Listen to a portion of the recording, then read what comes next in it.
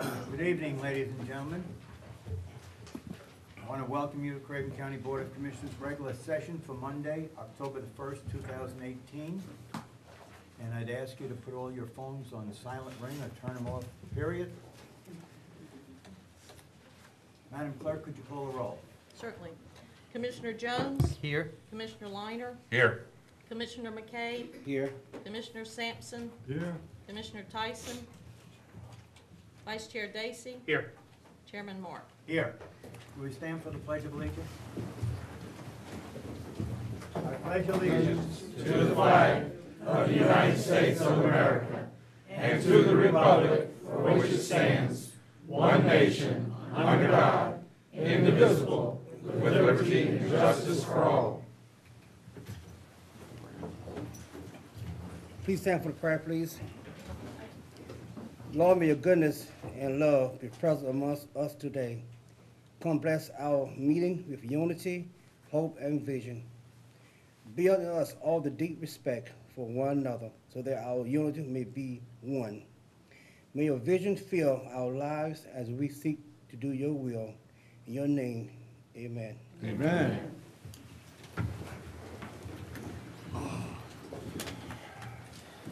Commissioners, before you is an agenda that I'd ask you to take a look at because it's gave it to you before the meeting, just to make sure there's anything in there that you want to add or disapprove of.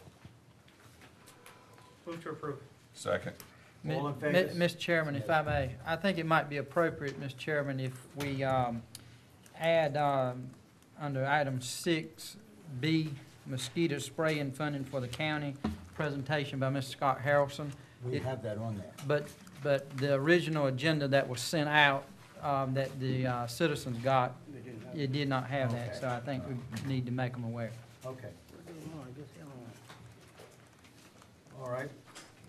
We have a motion and a second. All in favor say aye. Aye. Nays? The ayes have it.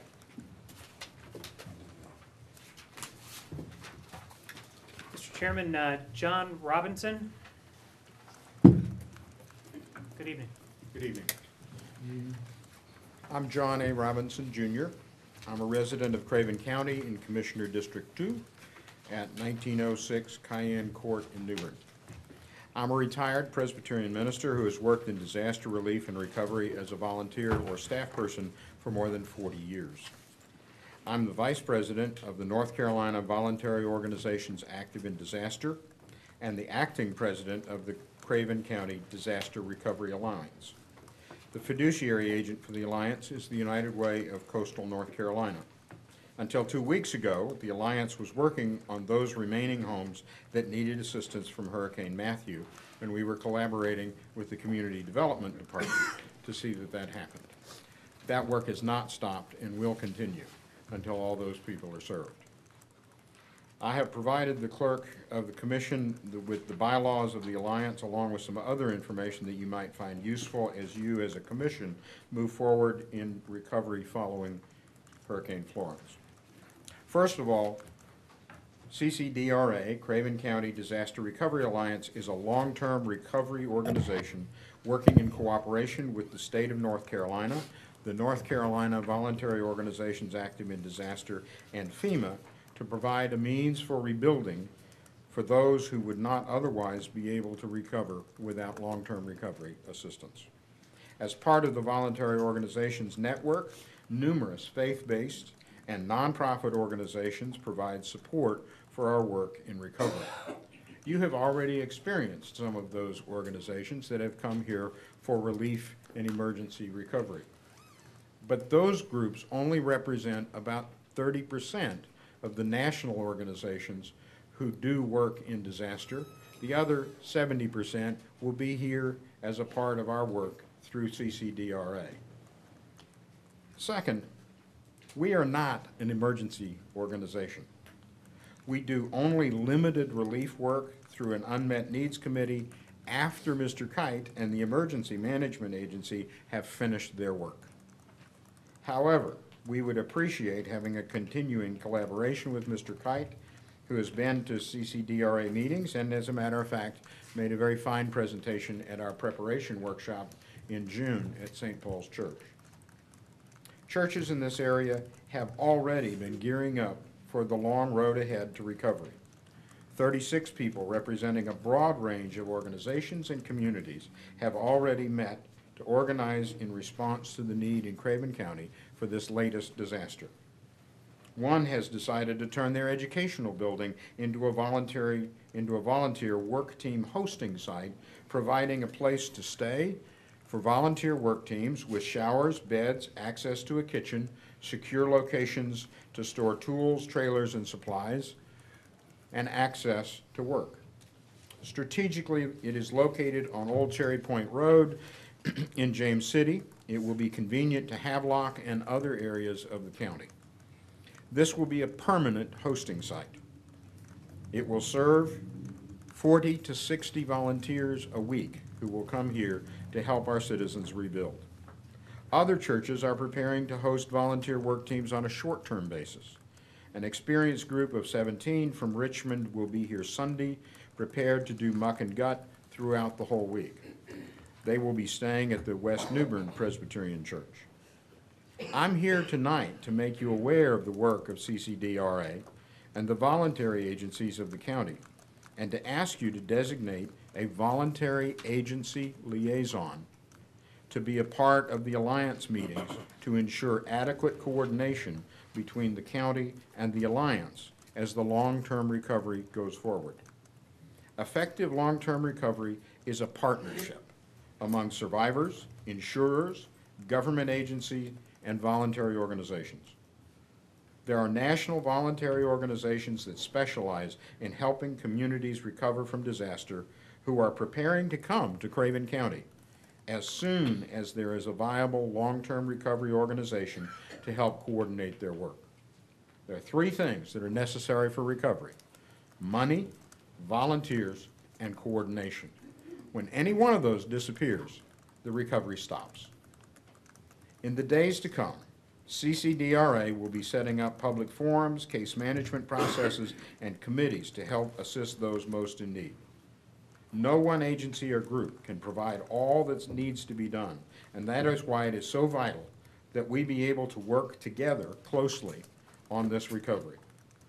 The watchwords of the voluntary organizations active in disaster movement are collaborate, communicate, coordinate, and cooperate. I'm just asking that we be allowed together to do these four things as the recovery goes forward. Thank you very much. Thank you. Mr. Ray Griffin? Amen. God bless you. Ray Griffin, Vanceboro, 1981, Fishburne Road. But anyhow, as I rode through Newbern, and bless the heart, I saw all the devastation. Just makes you want to cry. And all the things that happening. And I said I got my wishes wished one time. Remember, I told everybody here that I wish every beer joint in Newbern closed down, to be some peace on Saturdays and Sundays. At least God got that wish through city down there. They're all closed down now for a while, and they got to rebuild. But anyhow, God's still in control, God still rules, and God still reigns, and we still got a long way to go, and things are still going to have a lot of recovery going on. But George Bush Sr. one time, if you remember, preached a lot on the New World Order. New World Order was simply an organization that says everything's going to become socialist, and you can buy a pound of bologna in Germany for $1, a pound of bologna in France for $1, a pound of bologna in England, United States, and the world for $1. But if you want plenty of free bologna for nothing, just go to Washington, D.C., and you can get all you want for free. It's a sad world that we're living in and what's going on there.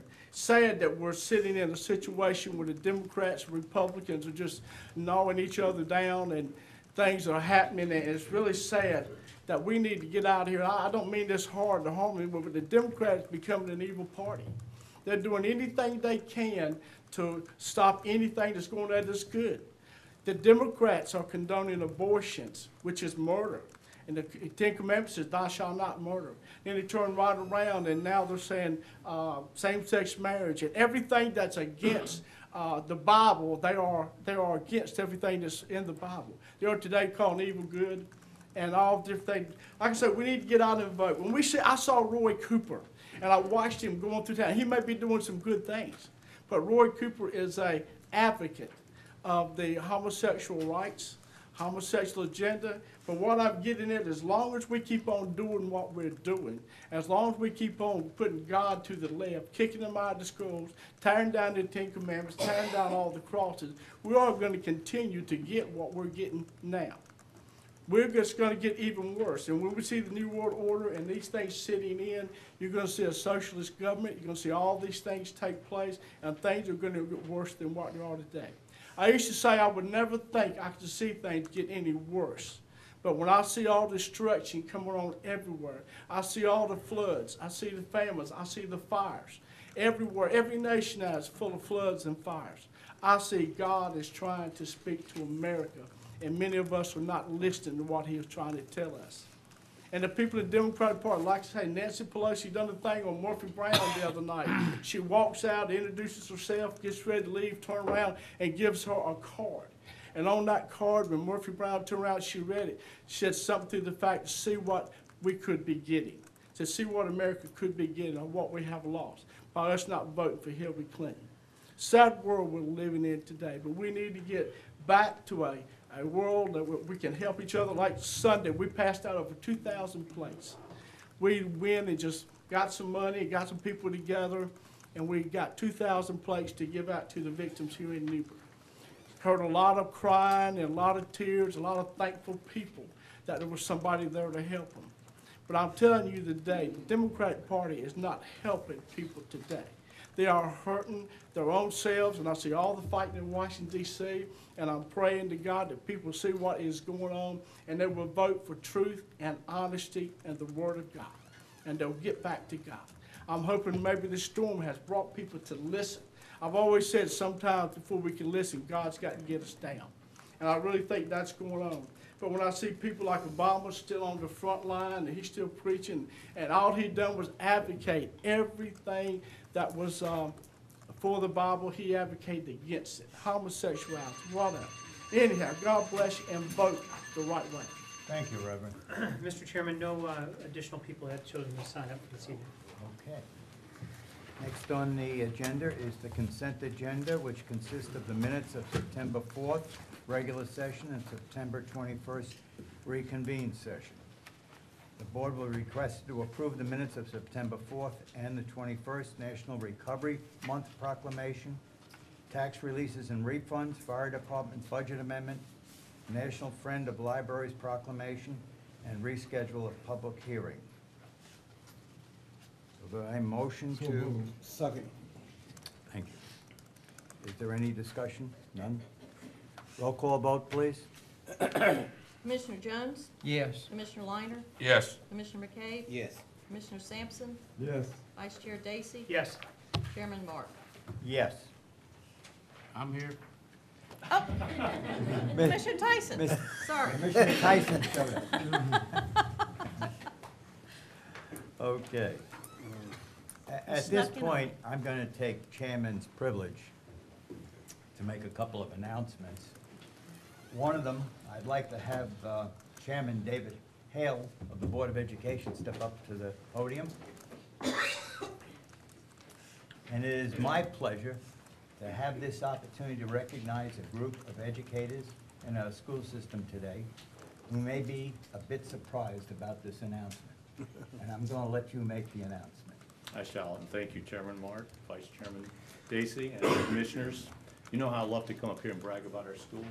Tonight's no different. It's my pleasure, as you have said, to take the opportunity to recognize a group of educators in our school system. Many, as you said, may not even know why they're here tonight. But if I may, with your privilege, I'd like to bring forward the staff members of W.J. Garganis Elementary School. If you would come forward, please. May we? Stepping out front is our principal, Ms. Deborah Hurst.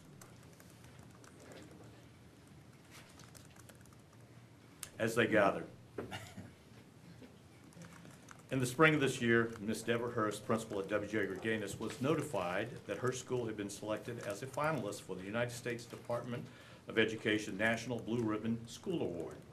The National Blue Ribbon School Program recognizes public and private elementary, middle, and high schools based on their overall academic excellence, or their progress in closing the achievement gap among student subgroups. Every year, the U.S. Department of Education seeks out and celebrates, as we do, great American schools, schools demonstrating that all students can achieve to high levels. More than 8,500 schools across the country have been presented with this coveted award.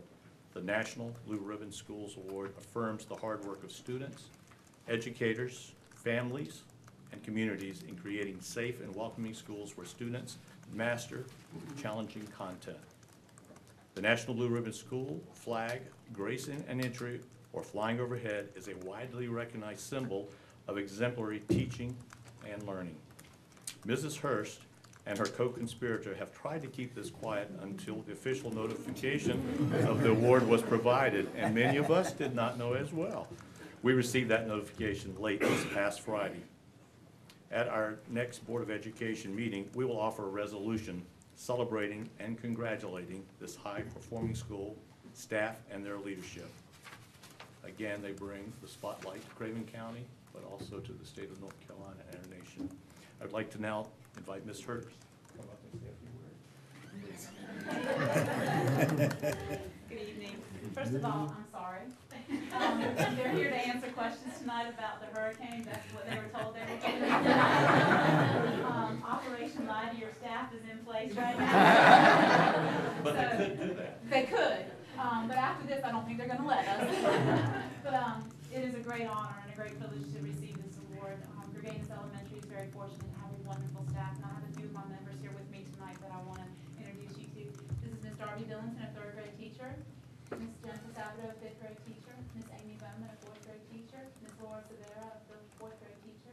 I'll get ready to take you back down, so. Ms. Summer Bjork, a 2nd grade teacher, and Ms. Amy Haskins, our Title I interventionist. These ladies and everybody in Gaines work hard because we know that every student will succeed, and we appreciate all the support we get from our Board of Education, from our commissioners, and from our parents and our community. One of the biggest things we wrote in this, or that I wrote in this, was the connection we have with our community and the military community. It's huge in Havelock, and we're so proud of that, and we're so thankful for all those resources that they give us. So I humbly accept this award, as they do, and we're just so happy and so proud of our staff and our kids, and we're so thankful that we can come and share that with y'all tonight. So, rock on, Gators.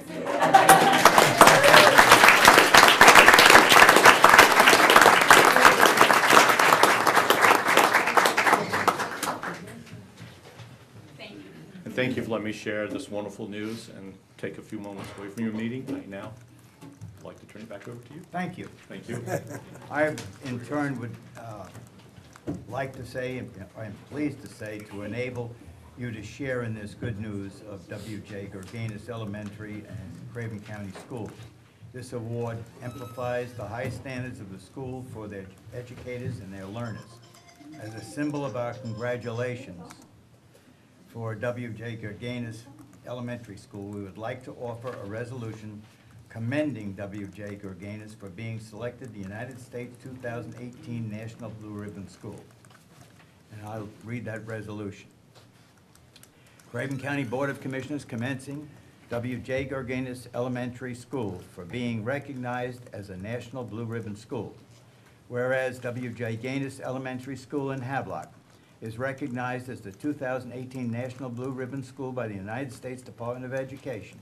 And whereas the National Blue Ribbon School program honors public and private schools across the nation that have demonstrated academic excellence and made major improvements to student achievement.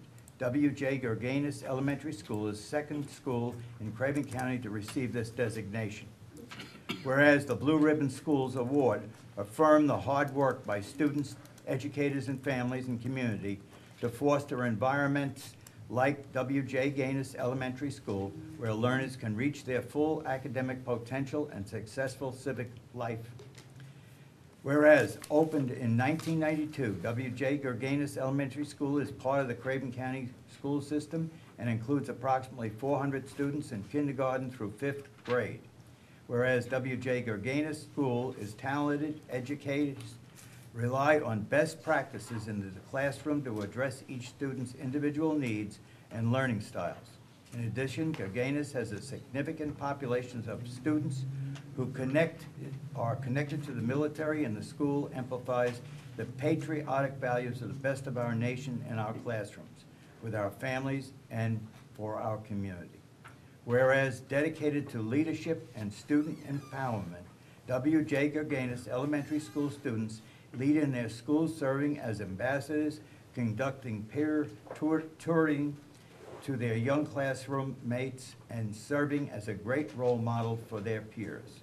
Whereas W. Garganus Elementary School engages the community in the school with the Marine of Cherry Point Marine Corps Air Station as part of the Adopt a Squadron program, and family volunteers to take an active role in tutoring, partnering with educators, and supporting every aspect of the work of the school. Whereas W.J. Garganus Elementary School has an unwavering commitment to the success of every student, employing a continuous improvement model to systematically assess the strengths and provide support for the growth and development of every student. And whereas J. Garganus Elementary School's selection as a Blue Ribbon School is a tribute to the outstanding work of its students and amplify the leadership and dedication of its administrators, teachers, and staff, now therefore be it resolved by the Craven Board of County Commissioners hereby recommend that the school on its selection as the 2018 National Blue Ribbon School by the United States Department, and be resolved further that the clerk of the Board of Commissioners prepare a copy of the resolution for presentation to Deborah Hurst, principal of W.J. Garganus Elementary School, as an expression of the Board of the County Commissioners' admiration for the school's commitment to giving its students strong foundation for lifelong learning. And thank you very much. Thank you, sir. Thank you very much.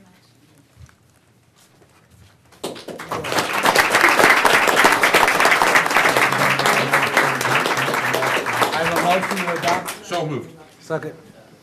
Any discussion? All in favor, say aye. Aye. Nays? The ayes have it. Congratulations. I also would like to take a little extra time to recognize an individual who I met a few days ago when I was sleeping in a cot in the courtroom. Her name was Maria Figueroa, and she spent some time with us explaining to me and the county manager exactly what they can do for us. And I'd like her to come up and spend some time and introduce each one of the people in her unit. Thank you. My name is Maria Figueroa. I am with the Intergovernmental Affairs Department of FEMA. What I do is I go and visit elected officials during times of disaster. And Excuse me, Maria, could you Yes. go to the mic because this is on TV? My name is Maria Figueroa. I am with the Intergovernmental Affairs Department of FEMA. What we do is we visit elected officials and we offer them information about all the programs available for the survivors so that they can inform their constituents. Now, I brought with me subject matter experts on each of the programs. If you want to have them answer questions, they are all here. Could you please stand up and introduce yourselves? Could you have them come up? Good evening, my name is Abby Eichhorn.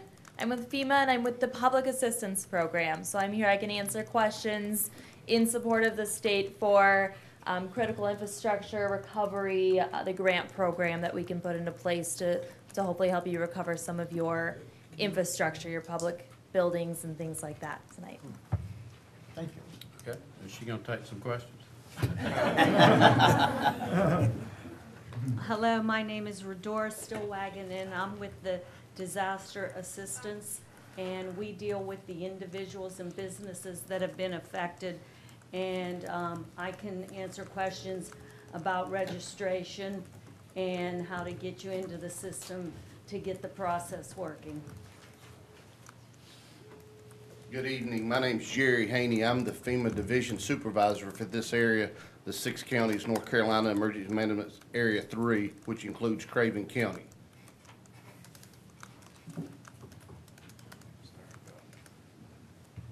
Hello, I'm Brian Boca, and with FEMA, obviously, and with the Individual Assistance Program. I can answer any individual assistance question you may have. The full gamut of our programs that we have to offer. Thank you.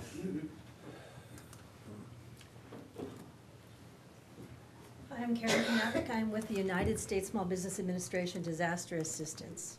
Here to explain that we're not just for businesses, we help homeowners and renters as well. So I'd like to take some questions and discuss that. Mr. County Manager, should we do this now? Or you- Oh, My name is Carl Ray, and I'm with mitigation with FEMA, and I'm here to answer any questions in regards to mitigation for you. Thank you very much.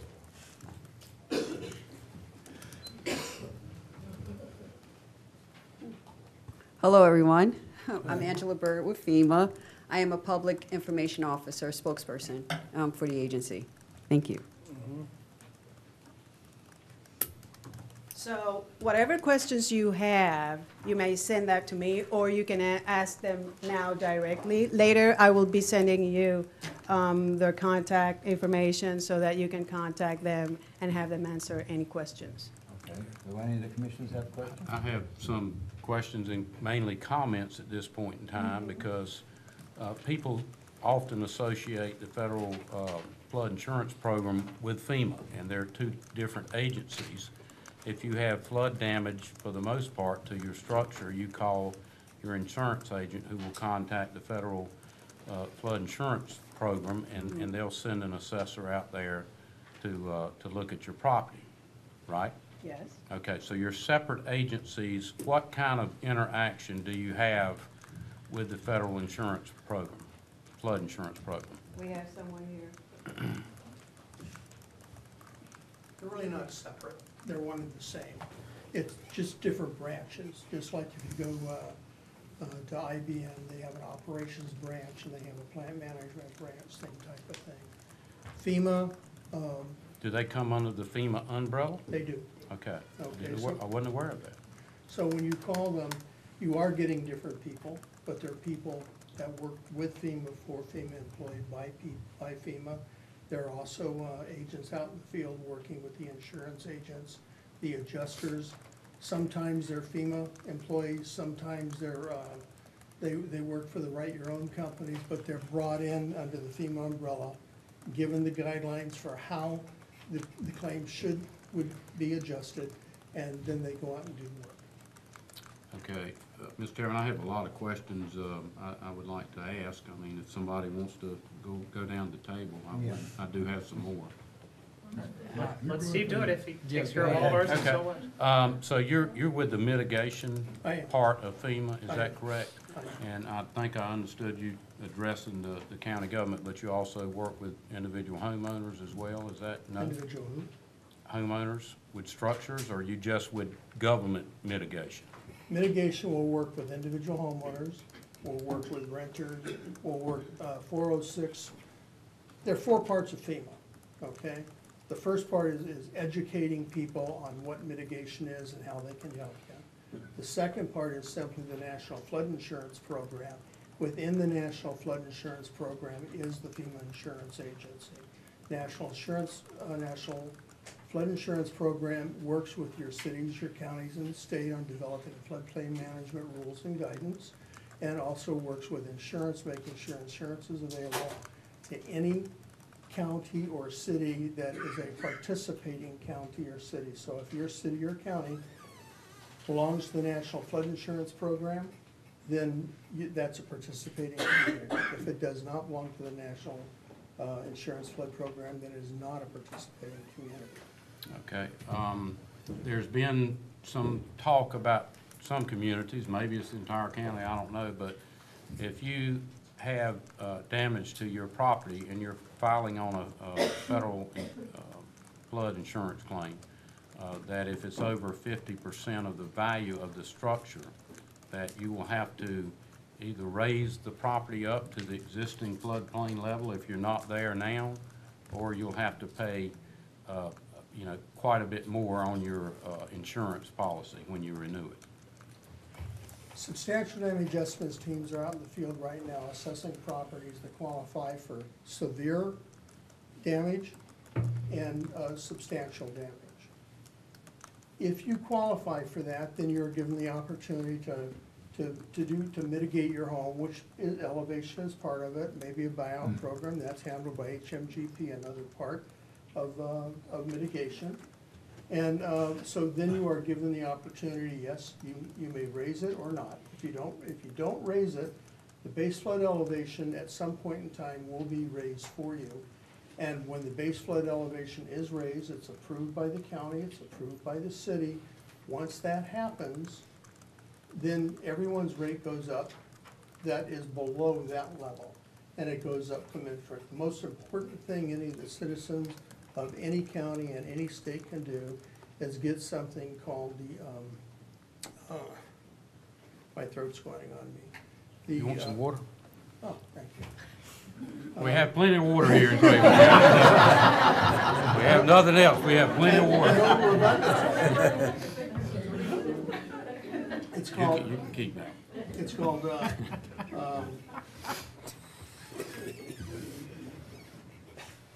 you're looking for, get into my notes here for a second. I'm getting older, so I forget things that I used to remember all the time.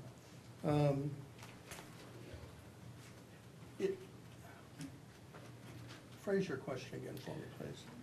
I can't remember what I asked you. Can you play the tape back by? Does anybody remember exactly? Elevation certificate. Elevation. The most important thing that anyone can get is an elevation certificate. Right. That will be issued by a civil engineer or a surveyor. It's good to within 1/8 of an inch. If it's 2/8 of an inch, he loses his right to practice in this state. So it will be right to 1/8 of an inch. If you have an elevation certificate, you know exactly how much you would have to pay insurance. Without it, then your agent is taking a wild guess, and most insurance company will rate you. I'm sure you've all had a 16-year-old son, and when the insurance hit and it went from $200 a month to $1,000, you went through the roof wondering what was happening. That's what happens when you don't have an elevation certificate. You're spending more money. If you have an elevation certificate, you will get charged the exact amount you need. Once you get an elevation certificate, you can take that to your insurance agent, you can take that to your mortgage company, and the insurance agent will make sure that your rate is lowered immediately, and they also backdate it. And in North Carolina, this may be something for, is Don Bumgardner in the house? Don? Okay, I believe that I have read or seen somewhere that the new federal insurance maps for flood have been approved by the state. Is that correct? No, approved by the federal government's the one that they're redrawn? Possibly approved by the federal government, Okay, but the state has given local communities no notification yet. Okay, my concern is that people get the money to start rebuilding or just before they're ready to rebuild, and then the map changes. And then they didn't have to elevate their house, and now they may be required to. Is that a scenario that could be possible? It certainly is a possibility, but I think that anyone that had the damage would want to try to achieve the proper elevation to prevent it from occurring again in the future. Some of the programs that FEMA has, one of the problems oftentimes that we have, there's a lag in that process between when the event happens and when the folks are trying to get back in their homes. So that causes us some problems. Okay. Can I interject one thing? Absolutely. Because a rumor has been going around, and I think we need to make sure that all of our citizens know this. The flood maps have not changed since 2004, isn't that correct? That is correct. So the rumor that folks are hearing that this Board of Commissioners have changed it in the last, since Hurricane Matthew, is false. And that rumor is going around. So continue Okay, on. but I would like to make sure that everybody understands why you're on that, because someone said that when the city or county approves the new maps, we're gonna have to approve them if we want to continue with the federal insurance program. So Correct. I mean, it's not a, you know, that's their carrot, so, and certainly we need to do that, but, I could go on for a long time, but and keeping things fair with the rest of the board, I'm just gonna come and see some of you guys, maybe tomorrow. But I would like to get, Karen Kay from the Small Business Administration to come up, because I think that this is absolutely critical that people understand what the Small Business Administration does, and it's not for business only, by a long shot. Yeah. So, Yes, thank you for that. We spoke earlier, and I think some of the surprising things that I hear is that renters can get up to $40,000 in property coverage. So what SBA offers is low-interest loans. this would be a loan, not a grant. Low-interest loans. But they're low interest. Yeah, we're the second part of the FEMA process. So you folks first apply with FEMA. We want everybody to do that, no matter who you are, business or not. And then most of the people who apply through FEMA makes a calculation, and some of them will be referred to SBA. They're going to be contacted by SBA via whatever method they gave FEMA, an email or a phone number. And I am hearing from folks that some people will see that on their phone, it says Small Business Administration, and oh, I'm not a business, and they just forget about that. They're being contacted by SBA as a result of their FEMA registration, and that they should pay attention to that, because we're the second part in the disaster assessment process. We want to see what everybody's eligible for. And so we want to make sure that they complete the loan application, even if they're not sure they want the loan or even know where they are at the present moment. It's part of the government's federal assistance. So a couple of reasons why we want them to go through the process is, one, if we offer someone a loan to repair their property, you can put it on hold so they won't necessarily have to use it right away. We'd like them to just have it in their back pocket should they need it down the road. It's my hope that no one needs it, but it's my experience doing this work that a couple of months down the road, they actually realize that they're gonna need some money, and our product always beats the market. We're not a bank, so we don't have to have any fees, and costs are much lower, so that's an important thing for people to understand about that. The other reason is that there's one final grant available through FEMA to those that are referred to SBA. They go through the process with SBA, and we cannot help them. If that happens at a time where we have to decline someone, their name is referred back to FEMA for one more final grant consideration, and we don't want anybody to lose out on that money should that be their situation. Anything else, sir, that you think I might need to? A lot of things. There's so many things to address. People to be aware of what you do. So when you register for FEMA, that's why it's critical that you register with FEMA online, on their 800 telephone number, or at their new recovery center, which is Right, the old Eckarts. The old Eckarts, right across from. beside McDonald's. Yeah, and right across the street. On the street, across the street from where? The pig. The Piggly pig. You know, the first time I went to one of those just last week, and I was so excited. And I looked like a crazy person, so happy. So you need to, if you're a tenant, and there's thousands and thousands of tenants, I don't know how many were affected, but an awful lot. So renters. You need to register with FEMA. It's very important, and if you register with FEMA, your office with the SBA is gonna call them, and there's a lot of tools that you have to help people recover that are tenants. And there's so much that I learned, and Commissioner Dacey, I know that you, I think, work with the SBA, whatever. Oh, SBI, SBI sounds kind of scary. Yeah. But I would, if I could, so renters can get up to $40,000 for their personal property. Our rates are 2%, so it's very good. They start at 2%. Most people will receive that. But homeowners, in addition to that $40,000 for personal property, they can get an additional $200,000 for the real estate property damage. In addition to that, we have mitigation programs, and we have refinancing programs, we have relocation programs. All of these additional programs are available to those that go through the process and first approved for disaster damage. And for some of these programs, you need to have significant damage, which we know some folks do. 2 more points, and then I'll be quiet, I promise. That's all right, you're asking good questions.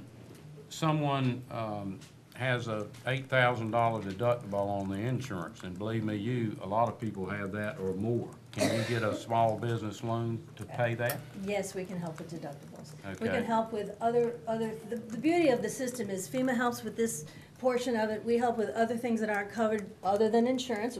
You know, both of them do not duplicate, so whatever insurance pays for, we don't.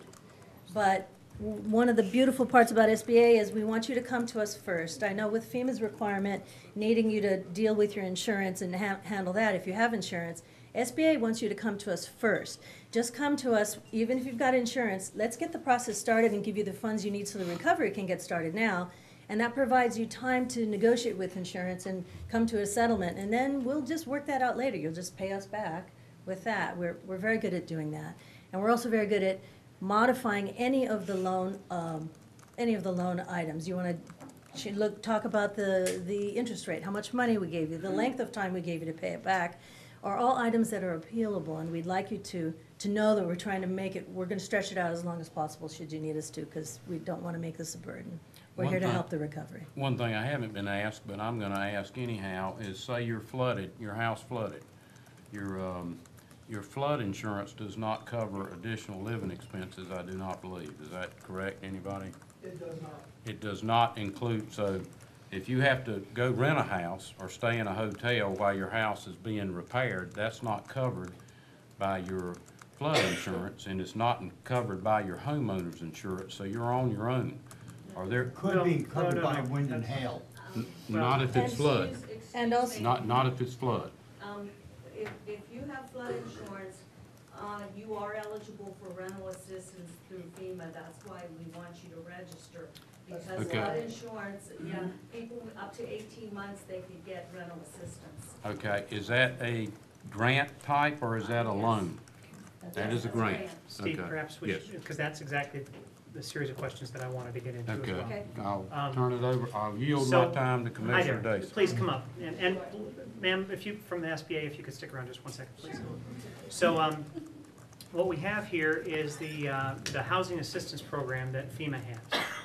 And you will, from me, you will hear questions that are based in, unfortunately, my own personal experiences that I'm having to go through. But I think that they are probably representative of what many folks in the community are facing today. So I apologize that it may seem as though that's all about me. No, that's And the okay. people that A know lot of me people understand that that's the case anyway, so it doesn't really matter. So we've got a housing assistance program.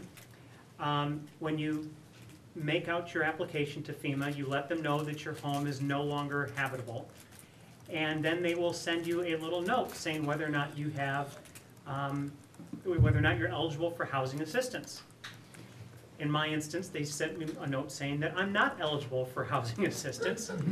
I don't know why. I went through and asked the question, okay, well, what are the requirements? You have to have a loss in a presidentially declared disaster area. We meet that. You have to have no insurance or have filed an insurance claim, but the damage for all your losses isn't covered. I have insurance, but again, as the gentleman said, if you're hit by flood, FEMA's not going to cover you, your homeowners doesn't cover you for flood, so therefore I meet that. Someone who lives with you is a U.S. citizen, I am indeed a U.S. citizen. Affected home is your primary residence, it is, and you can't access your home or your home requires repairs because of disaster damage. Unfortunately, I and many people do fall into that situation. So what's the situation? Why did I get a letter of declination? Okay, is your home accessible, when you registered, did you say that your home was accessible or inaccessible? Inaccessible. Okay, so that's the problem right there. If your home is inaccessible, an inspector can't come to the home because it's not safe, or they can't,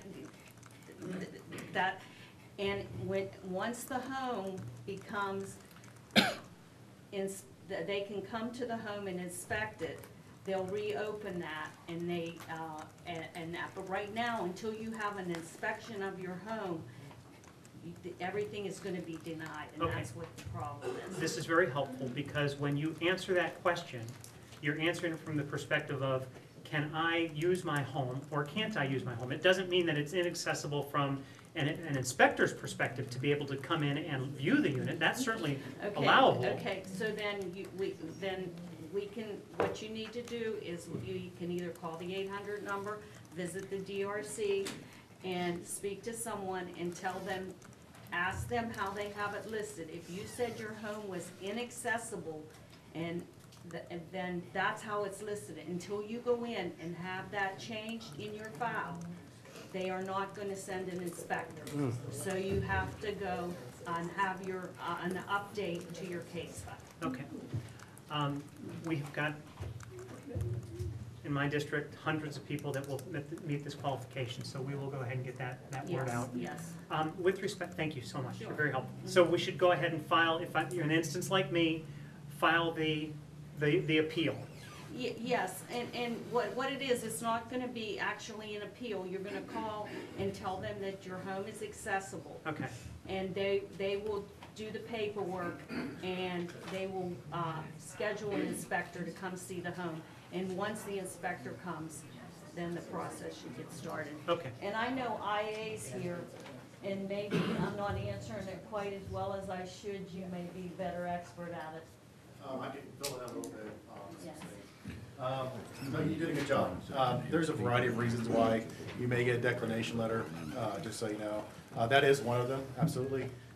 If you've also provided any other insurance documentation, to say, for example, homeowner's insurance, or you stated in your application that you have homeowner's insurance, that will also put your application on hold. And what will happen is they're waiting for that documentation to come back to say your insurance company is not going to cover you for any assistance.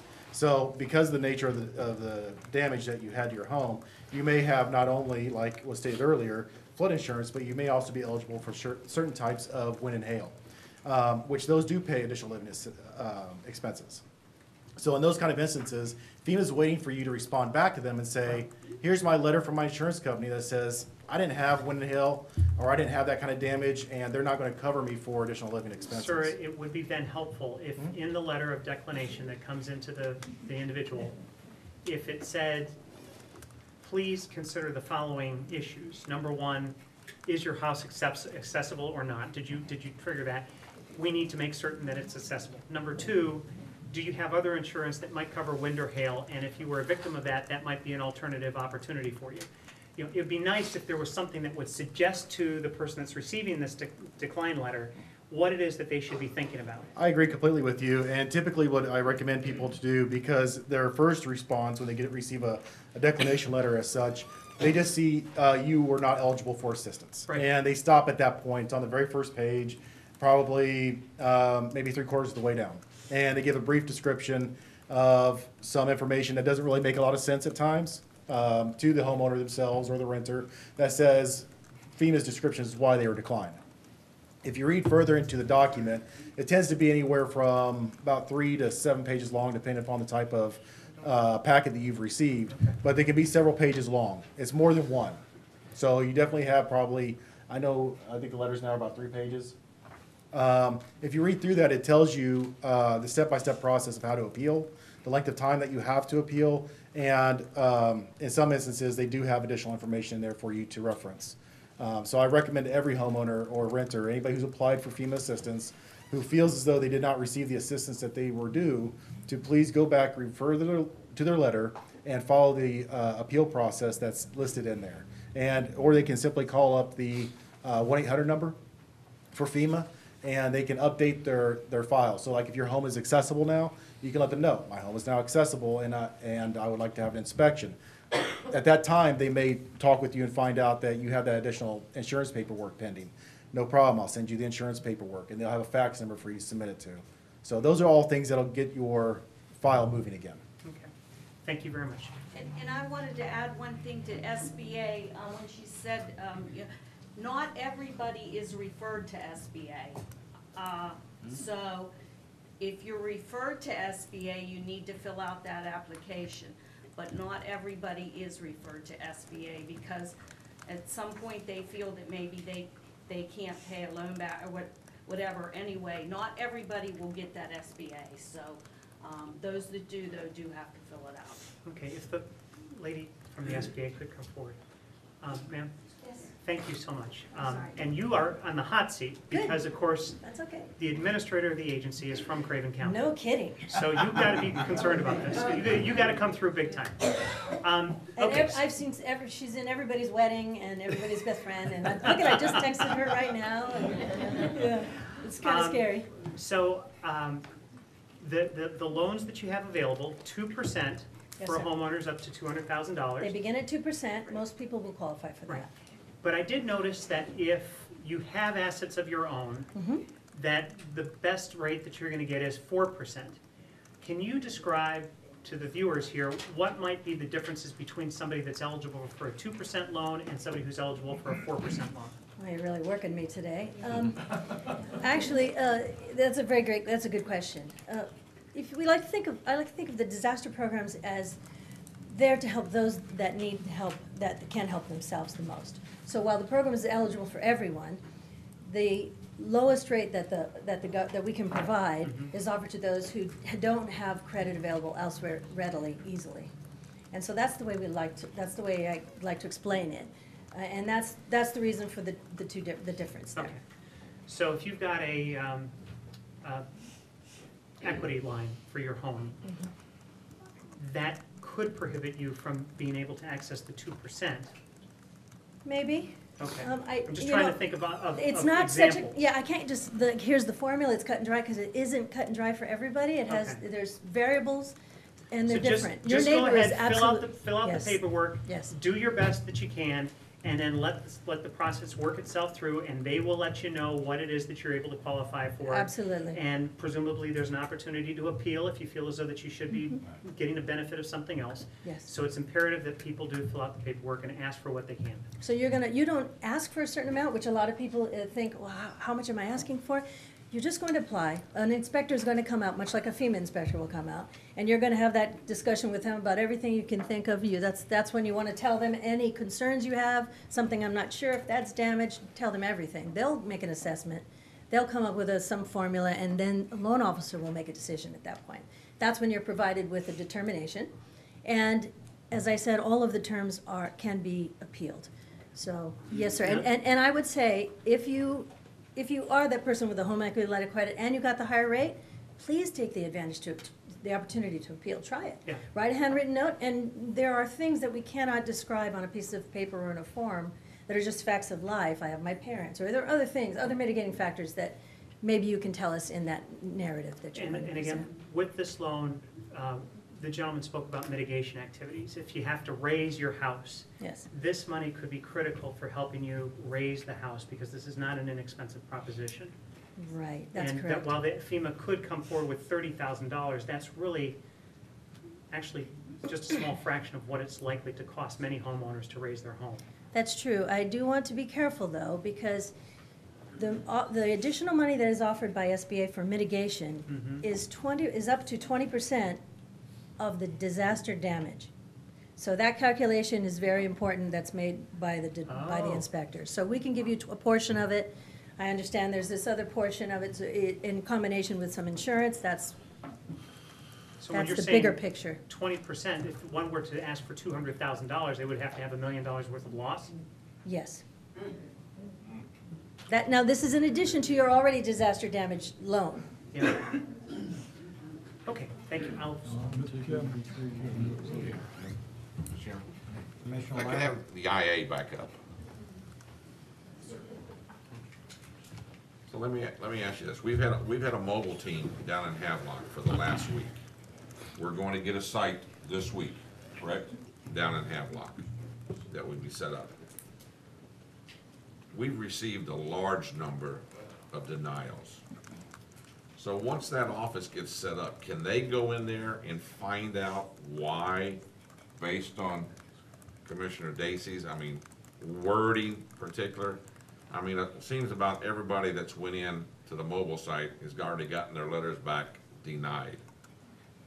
And some of these people have lost everything. So it's gotta be about wording then. So instead of calling, can there be somebody there, once we get the site set up, that they come in and sit down and somebody walk them through this? Absolutely, yes, and in fact, the recovery center that you're, I'm assuming that's what the site that they're Yes. referring to. Yeah. The recovery center, that's its purpose, is for individuals to go there. They are there they can serve a number of different purposes. So in the recovery center itself, there are several individual assistance staff that will be on hand to review an individual's case file. So when they come through, they'll initially sign in, similar to the mobile site actually, and what will happen is they will then go over to an individual assistance staff member who will pull up their case file, review their case, and if they have documentation already in hand that they want to submit, they can take it then and upload it into the system for them. They can answer any questions that they may have. Why did I get a denial letter? And they can help review their case file and help them understand better what the reasoning behind their denial may be. There are also going to be mitigation staff that will be present and small business administration staff that will be on site. There could, I don't know what all's been coordinated because I'm not part of that piece of it, but there may be additional services there from volunteer organizations or other agencies that have come, that wish to have a seat there, such as governmental, for example. If the county has somebody there for their disaster supplemental nutrition assistance program, or otherwise known as DSNAP, the Department of Labor may have an office there. It all depends on the services that have been coordinated to be present in that recovery center. And then, of course, the space that it will accommodate them. Additionally, just to expand a little bit, is I want everyone to understand, because the focus is a lot on the housing assistance, which is basically the housing repair and rental assistance that a lot of individuals are referring to. But FEMA provides funding and other forms of assistance out there beyond just those. So the other needs assistance that you'll hear individuals talking about, and it's important to understand, is that through that SBA process, should an individual stop and say, I'm not filling out any of this paperwork having to do with the Small Business Administration, I'm not comfortable with it, I don't want to do it. At that point, their process, in essence, stops. So unless they are otherwise of a low enough income to be moved forward through the process without the Small Business Administration application being submitted, I strongly recommend that everyone please take the time to fill that out. They don't have to accept the loan, but at least it moves them forward in that application process and in their recovery process. So things that open up at that point are their personal property items. So things they may have lost for their work-related, could be things that are associated with their car. Trying to think, their couches, their clothing, things of that nature are what we call SBA dependent. Now, there are things that are non-SBA dependent, right, that fall under other needs assistance. Those are things such as medical. So if you had a medical injury as a result of the disaster, say you lost your eyeglasses or your dentures or your hearing aid, or things of, or if you had a death in the family, there's a funeral. Those things are not restricted by eligibility or application assistance through the Small Business Administration. Those are done separately. So those are all forms of assistance that can be provided out in a monetary sense. There's also crisis counseling. I think that's being reviewed at this time. I'm not sure on the status of its bill that's been turned on. But they do provide mental health assistance out to individuals who have been through and been a survivor of the event itself. I know disaster case management's on the table and being discussed at this point. And there are many other types of assistance that's out there right now, both not only monetarily, but hopefully of the mental health side and case management side to help individuals work through the process, which is often complicated. At least it comes off that way when you're trying to get back on your feet from a disaster, to help them guide them through that process the most effective way possible. Mr. Chairman, one more question before I go. No, I appreciate everything you said here, but somehow we've got to get the word back out. I mean, these people have received their letters within 2 days after seeing you. Absolutely. And they've already washed their hands. They said, well, I might get nothing, can't get anything. And it's all because of wording. And I appreciate what you said. They can come in there, reopen their case, sit down with people, because these people have nothing. Correct. They've lost it all. They don't have, most of the case, don't have the insurance. They don't have anything to look forward to. And that's what surprised me of the large number that's been denied already. And based on Commissioner Dacey's, what he got for his for wording, I'm sure it's that exactly what it is, but nobody's telling them. They see denial and they're walking and already upset, and FEMA can go shoot themselves as far as they're concerned, because what they do for me, tell me I don't rate nothing, and I've lost everything. No, and I understand that completely, and you're absolutely correct. People, everyone who receives a denial letter, if you do not feel that that is correct, please appeal. It's fine. That's what the process is there for. Take your documentation and everything you have with you, or even if you don't know what you need to provide, just go to the recovery center, and those staff in there are very well trained, and they know how to walk individuals through that process and identify what the hold points are within their case, and let them know, okay, here it shows that we need a letter from your insurance company, or we need a letter from a contractor, or we need a letter from whatever it may be. Please go get that, and we're still here. Just bring it back to us. And then they'll upload it into their case file from there. But most people, and I'm getting off course here, most people, when they see a denial, that's it. That's it. When they have insurance, that automatically generates an ineligibility letter. Yes. So you supply that document from this. But again, if nobody's has explained it and walked them through it, they We've tried for years to get them, we're working the field, we've tried for years to get them to change. They the don't wording. know. You know, but I appreciate everything. No, you said. and I completely understand where you're coming from, and they are correct. They have worked for years to try to do this stuff. But the bottom line is that this is happening now, and these individuals are receiving denial letters now. So regardless of what message they did or did not get before, the important thing is to relay the message that please go to the recovery center, please call the 1-800 number, and those folks can definitely help them, walk them through the process and help them understand where they've gotten hung up on. And I believe there's a couple other commenters behind me. Can I correct something really quick? I want to get back to that example that you said. So I want to make sure that this didn't come off incorrectly. So if you've had $200,000 damage, we approve you for a $200,000 disaster damage loan, and you qualify for mitigation, you're going to receive, the mitigation is 20% of that. So you would receive $20,000, right? I'm sorry, $40,000. That cleared up? Because he raised the issue that it might not have come out that way. Absolutely. Okay. I'm sorry, I wish they were better numbers, but. I got to feel it's going to be one of these things that I'm going to have to be told no and then have to come ask again. Okay. You know, one of the things that was said here is that we've told the people repeatedly, but there are people that are moving in here all the time that came from areas that didn't have this destruction or opportunity to have this destruction. Sir, on the issue of getting the word out to the people, I know that we will work with Chief Kite and Mr. Veit with the county PIOs and the FEMA PIOs. I know we'll be in touch with North Carolina's emergency management PIOs, and we'll put the word out every which way we can. And you're right, we need to get that word back out to appeal, appeal, appeal. And it's good, and I really appreciate that, but I think it takes each one of us, because they're coming to us. Every one. And we hear it, and we've got to make sure we understand it. Say, just because you got a denial, doesn't mean you were denied. You've got to go back in, and I think the biggest thing I've heard on it, once we open up our center, that they can go in one-on-one with a person. Not saying that the mobile team did anything wrong. They were great, they were on site, but trying to push people through, at the time they were there, just getting over it, they didn't know the questions asked. They didn't have anything to bring through it, so. As odd as it may sound, the denial letter may be the second step in the process. Okay. Thank you. Commissioner Sampson. I'd like to say, I've been through a lot of the process. I had their inspector. Excuse me, please be quiet. I had this, one of the inspectors came by the house. He was the wind inspector. Now, they got wind and they got water.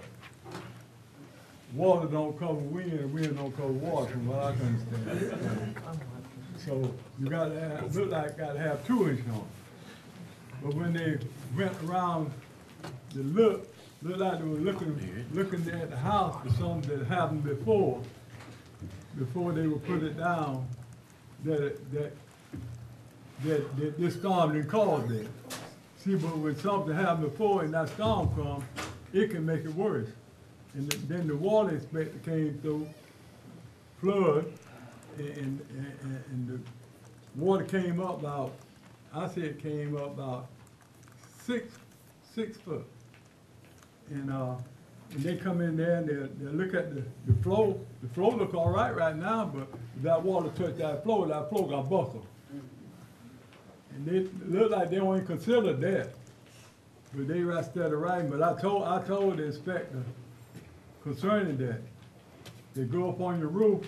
I had them go up on one of the lower roofs of my house, and they went up there and looked. He said, it looked pretty good, but snapping picture, cause I want to make sure it's all right when they finish. Cause if it's not, I'm gonna make sure I snap pictures and send them to them. Because I already I had my house recertified, had the person come out there and redo the whole elevation certificate. And they went and looked at it and shot, had their, surveyor come out there and he checked all the parts on it. Now, my insurance at that time was over $1,000. And when they did that, my insurance came down about several $100s.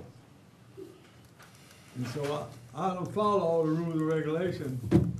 And now they say that anything on the outside of the house, they don't even count that. In your yard or your fences and everything, they don't even count that. So why don't they count some of the damages around the house? They don't, for water or for wind. Water or wind, they don't count it. So, if I may, I want to clarify some of the discussion that we're having here. So, some of the inspectors, what you're referring to when you say a wind inspector has come out versus somebody who's looking at the water, that's typically insurance. FEMA has one inspector that comes out. FEMA has one inspector that will come out for the housing assistance side, okay? So if there's a flood insurance inspector that's coming out, that's different. And as far as what they are allowed to look at, I feel more comfortable letting mitigation speak to that. But before I do so, I'd like to cover just a couple things. The FEMA inspector is going to reach out to the individual at the household, or they'll identify themselves, and they'll try to set up a time to come out and look at their house, okay? When they come out, they're looking at it for all types of damage that has occurred to the home. They're going to assess it all at once. And they're going to have a badge, like what I wear right here, all right? Theirs may say FEMA contractor or something, but it'll be a FEMA badge. It'll have their picture ID on it. And I recommend that if anyone ever feels uncomfortable about somebody being at their house, to ask them, just ask them, it's your right to identify themselves. I mean, don't take the badge, but ask them to show their badge, identify themselves, and that's their opportunity then to clarify, okay, this is who this person works for. And now, in terms of what FEMA considers as eligible assistance, the inspector's identifying that when they go out there. But I will say that it's not only limited to the house. For the most part, it is. Okay, but things like septic, so things that are tied into your utilities, so like your septic system and your well, those could be eligible depending upon whether or not they were damaged.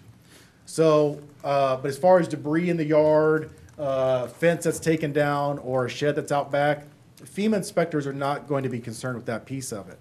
Now, that's not to say that the insurance companies won't be, because your policy may cover outside buildings or other structures. But in terms of the FEMA assistance, they are looking at pretty much the footprint of the home outside of things that are considered your utilities. So that's an important thing to understand as well. And I think it's also important to understand that any financial assistance that FEMA gives anyone is not to make them whole. There's other agencies out there that do that. There's the Small Business Administration. They can help make people whole through their loans. The insurance companies are there to help people become whole again. FEMA is there to help bridge a gap in your emergency, in your recovery. Okay, it takes you from I have no shelter or nothing over my head to we can fix these things to make your home safe and habitable again, to return to. So that's where FEMA comes into play. If somebody who's lost their home entirely, they may need additional assistance. So they may have to go to a voluntary organization, or they may have to go look at the Small Business Administration to see if there's assistance through there. So they may have to look at other alternatives if they have no home left to go to. But FEMA will still, should they be eligible, provide them the assistance that they can. Did that help answer your question, sir? But one thing, see, I filed with the insurance. I went out there and filed with the insurance company. And then they said FEMA would be by the house to look at it. And Yes. And I already saw, That's gonna be you. I had two inspectors already come by. You know, another supposed to come by and finish up. That's more than likely the mitigation guys who came by. I'll let gentleman here speak to that. It is confusing. Individual assistance has their inspectors who come look at your home and look at your property within the home. Okay? That's part of one branch. So like you've got, like I said with General Motors, you're gonna have your plant, you're gonna have your production, you're gonna have your facilities departments. FEMA overall is a big company. FEMA has individual assistants, as the people have addressed earlier in the day. They're looking for specific issues. They have their inspectors. Mitigation has their inspectors. We have inspectors for 406 that work closely with PA, public assistance, and work with the cities and counties. Sometimes they're in the area, and someone says, oh, they're the FEMA inspectors. So that gets a confusion going. Mitigation has several groups of inspectors. When we're doing studies for substantial damage estimates, that's one group of inspectors. You've got 3 people who pull up to a home. One person goes to the front left corner of the house and gets a GPS reading on it, while the others are determining the amount of water that got into the house. They're documenting that damaged property. Then there's someone for flood insurance that come in. So there's all kinds of inspectors. It's important for you to ask when they come on your property, let me see your badge, let me see your jacket, who are you, for what purpose are you here, how can I help you? And then let them do the inspection. But take their name, take their badge number, get all the information you can, and then pick up the phone and call the DRC and say, we have these inspectors out here and I don't know what they're doing. They say there was someone. And you know, if that person can talk to them and find out exactly where they're from and what they're doing. They were from FEMA, I know it because I talked to them. And I was just a little upset because when they try to nitpick and say some certain things don't happen, because I know within, by being here so long, I know that if water get under your house and touch the bottom of that flooring, that floor gonna buckle. And if they see the floor not buckle when they're there, they're not gonna take that in consideration. I know they didn't mind. The important thing to remember with FEMA, as a whole, all the different branches, the important thing to remember is appeal, appeal, appeal. If you don't like the finding you got, continue to appeal until someone tells you clearly why you're not covered, or they look at it and say, oh, okay, you've got a right to request different inspectors to come out and look and see if it's different. So appeal, appeal, appeal. Mr. Chairman, could I ask a question Yes. along Mr. Sampson's point? Yes, Commissioner. In regular home insurance, if you have a claim and then there's, I would say, damage attributable to that claim discovered later on, then that's generally covered by the claim, by the same claim, so you don't have another deductible. Is that the case with Commissioner Sampson? If you had floors buckled 6 months from now and it could be determined that was caused by the storm, would that be covered? Yes. Under the same When claim? you have additional damage that you didn't report initially or that wasn't inspected, with contractor's estimates or documentation that state that that was caused from the flood, that's when you can go back and appeal that. So, And that is, but they want they want it to be provided, contractor's estimates and documentation. But you can appeal that, because a lot of people don't realize something that happened in the trauma or, a month or two down the road. So it's all appealable. so in the private sector insurance, the rule of thumb used to be, and I've been out of it a while, 3 years, that you could go back and claim against Yeah, an I open. can't Is answer that the private, okay? but FEMA, you can appeal that. What length? Do you know that? Is there a time limit? Probably up to the next disaster that comes through. I mean, if you can tie it into this disaster, That then you answers can my appeal it, okay? And she's speaking from an IA perspective. But from a floodplain insurance perspective, that's true as well. Okay? Mr. Chairman, I'm happy to go after Commissioner Leonard. I'm sorry, one more thing. Commissioner Sampson, there is some good news, though. SBA will help you with the things that FEMA won't help you with. SBA will. They will help you with fences and other things that FEMA won't help you with, so come on down, we're waiting for you. Very Blue good, shirts. All right, will you tell us where you're located? We are One more located time. at the Eckert's Building, next to McDonald's, Across from. across from the pig. Good, thank you. I was there Saturday, but I didn't question no one. Well, we need to question you, I think, is the way to go. Commissioner Leonard. This young lady's got an answer for me, or she's been trying to get up here. I just, before going through the appeal process, visit our recovery center, check with IA, have them pull up the case file, see if there's something you need to provide us. And then if all that information was provided, they will also instruct you on how to go through that, what you need to go through the appeal process. Okay, thank you. Thank you. And the most important thing is, FEMA's not gonna be here forever, and we're gonna be here as long as we're needed. But the best line of defense always, and if people like one-on-one, is 1-800-621-3362. That is the bottom line. You're gonna get your best answers from there. Repeat that number again, please. 1-800-621-3362. If you don't understand, just say help. That is when nothing else, and some people aren't gonna be able to get into that recovery center. And I know the lines are busy now, people registering, calling for case inquiries and that, but that truly is the best information you're gonna get is from those people working that. They do that every single day, so, that's a good thing to pass on to us. And the DRC.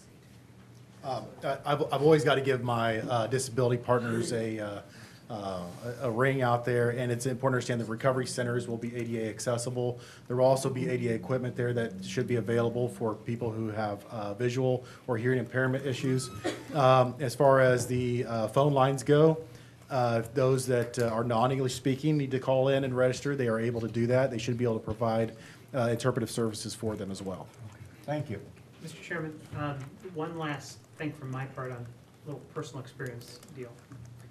So we show up to the house after having been gone. I took the advice of the chairman and I evacuated. Came back. And we were First time he ever took my advice. we were fortunate enough to have a connection through our insurance company, to have somebody come over that would take a look at remediating the house, to get all the stuff out of the house. But they ask us to sign these agreements. And I'm hearing these numbers of $40,000, $50,000. And I've got no way to know what's appropriate here. What should I be signing? What shouldn't I be signing? Is there any rule of thumb here as to how big my house is and what it should cost in order to do these things? And you're at their mercy because you're just happy that somebody is there in front of you and is willing to take the stuff out of your house. And if there's some way that, and I know that for this particular event, we'll pass the timeline, but if there were a way that we could get the word out ahead of time, if we know that we've got a disaster coming on, and we're gonna expect these legions of recovery folks to come in, and Steve, I know you, Commissioner Tyson, you were in this business for a long time. You and I had the good fortune of being able to call you up and say, what's appropriate here? Give me a little bit of guidance. But without Commissioner Tyson, I would have been up a creek. Is there any resource that just maybe I wasn't familiar with that could give somebody that's in my position a better frame of reference so that they don't get taken to the cleaners? Is this before the storm they were trying to take? No, this is after. After. Yeah. So I've been doing this for 12 years, individual assistance. And I'll be honest with you, there's a number of contractors that will run into an area. And typically what you're referring to would be a contractor that's offering some sort of service. Servpro or whatever. Sure, absolutely. These are individual agreements that you're making with that company. So in many instances, what ends up happening is in an area that's been, deeply impacted, such as this, restrictions are placed on what kind of contractors can come in, and they've been pre-approved. And if that has not been done, maybe that's something that you all would like to take into consideration in terms of permitting who comes in this area to assist individuals. Many large to small towns, it doesn't matter, counties, there's an existing permitting process that's already in place for a contractor to come in and do work. During times of disaster, many times they'll expand upon that and say, well, you need to come in physically, and so that we know that you're not here, you're not a fly-by-night, for example, and try and take advantage of our population. These are things that typically I recommend to any government, county or city that is dealing with this in time of a disaster, so that they can kind of manage the services that are being rendered to their population. There are many fly-by-nights that will come in. I promise you, there will be contractors that will try to take advantage of people. Absolutely. And, the best thing to do at that point is if somebody feels as though they've been taken advantage, there's the state attorney's office. I'm sure, the county-wide here, you guys have somebody that folks can call as well. We have disaster legal services that can provide some level of assistance as well. And I recommend all those to those individuals. Anytime you're dealing with a private entity, I caution anybody working with them to do their homework. And you're right, it is overwhelming. But I do want you to understand that on the flip side of that there are many volunteer organizations that are out there as well who are ready, willing, and capable to support and help. So I know there was a discussion early on about bringing, into the long-term recovery committee or setting up all right, I gave you a bite there. So it's important. It is important because that helps coordinate those volunteer agency resources to reach out and assist individuals who need the help. Yeah, see, that was my problem. We knew that there were entities like that coming into our community, but I also knew that I was fortunate enough to have the homeowners, the FEMA insurance. And I didn't want to occupy those people. It just didn't seem right. Right. No, and I think the important thing to understand is that many people who come in to offer their services will tell you, and they'll tell anybody this, send your receipt into FEMA, FEMA will pay for it. That's not entirely accurate. And I think if you have the flood insurance, that's something that you need to talk to a flood insurance agent before you move forward in those kind of decisions. I'm sorry, sir. No, I was going to make a suggestion that if you're going to have a contractor put in the situation where, hey, you need to have something done, or at least in your mind, you need to have it done right then, and you have a contractor that comes out and gives you a proposal before your adjuster, I would pencil in at the bottom an initial that you'll be reimbursed what we get reimbursed by the flood insurance. Most of the big companies, the disaster recovery companies, they work off the industry standard for insurance. I mean, I would think FEMA is probably similar to what the private insurance adjusters use, for the mitigation work and reconstruction. There's probably not a big difference, I would venture to say, and that's. Well, yeah, unfortunately, the two agreements that I looked at both said that if FEMA doesn't cover something, you will cover it personally. And well, you're caught between a rock and a hard spot, and that's why I was wondering if there was some way to help educate the public to say, here's a good rule of thumb, or I love your suggestion about, and Mr. County Manager, if we haven't already done this, we should think about it for the future. Yep. Pre-clearing these companies before they come in and seeing if there's a way that we can make certain that, because there's no publication. I asked them for the rate sheet on what they're charging per hour to take the stuff out from underneath the house. They wouldn't give it to me. They said, we don't know. We don't know what the reimbursement rate's going to be for this storm. It depends on zip code and. So, and to an extent, they're not entirely wrong. There is RS means that many are, and I'm not meaning to use I don't know what RS means stands for, other than I know that it's the system in which they tabulate costs associated with repair, cleanup, and debris removal. But I do want you to understand that, if these kind of questions are coming up, that's why we have a PIO that's here. That's a perfect opportunity for, you should be having these discussions with your state counterparts and saying, these are our concerns. And we would like some messaging to go out in coordination with FEMA to ensure that this goes out in wide public distribution so that people understand kind of what they may have to deal with as they're out there, either whether it be coordinating resources to come in to remove debris or their items from their home before they receive their insurance or whatnot, all the way through repairs to their home. So, and that way, there's a coordinated message that goes out, and you know everybody's getting the same message. Well, thank you, Mr. Chairman. Thank you. Number one, I would like to thank Maria. After spending a half hour and talking to her, I thought it'd be a good idea that she come in and bring the people that can help us answer these questions. And I think you've answered a lot of questions tonight, and I think you all did a very good job in presenting each individual one. And I just want to thank you, and I'm sure the commissioners want to thank you for your time.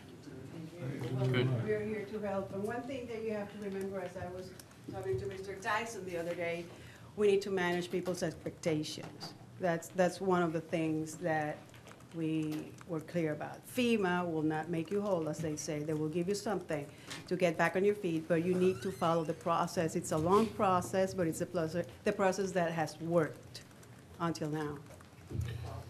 Mr. Chairman, I'm assuming that you're getting ready to close that part of the meeting. Yes. Can I ask one more? Yes, you can. Okay, thank you, Mr. Chairman, because it's one that hadn't been addressed, and a lot of people are displaced, as you know, and I've got a friend that called me today and said that he's got a 2-bedroom, 1-bath house, and there's 12 people there.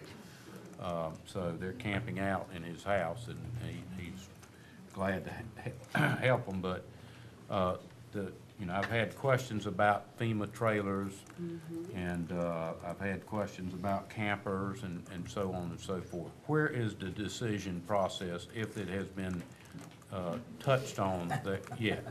And I think that's important. I mean, if you say they're not coming, that's fine. We need to know that. We're setting expectations. If you say it's going to be, they are coming, but it's going to be 3 months or 4 months because we haven't even identified places to put them.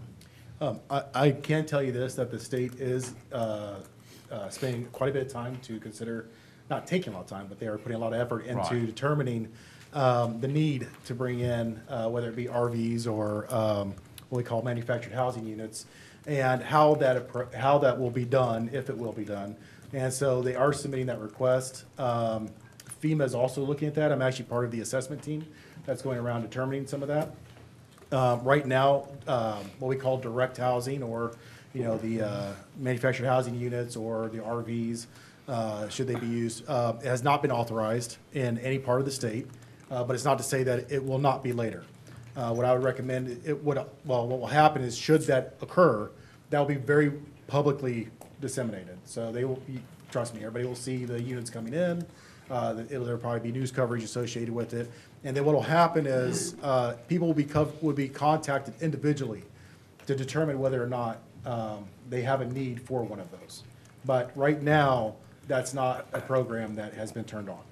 And the state actually is the one that assesses that? I didn't realize that. I thought that would be the FEMA and the federal government. I am part of the yes, Okay. FEMA does go out and assess that, but the state submits their request to determine whether or not there's a need, and I know the state's going to submit a request for it. Okay. But for the most part, that has to go through, be evaluated. Our headquarters, actually, FEMA goes up to there and they make a determination, because it is a very costly venture, and we want to make sure that there is a definitive need to be able to support that kind of mission, and that there's not already available rental resources, because we are providing individuals with rental assistance. Let me interrupt you real quick. Yes, sir. Because I have a property management company, and out of the 300 apartments or houses that we have before the storm, I had 1 vacancy, and I've spoken to other agencies that are larger than me, and I'm sure you've probably spoken with them too, and their numbers were similar. And absolutely, and so that's part of what we do our evaluation.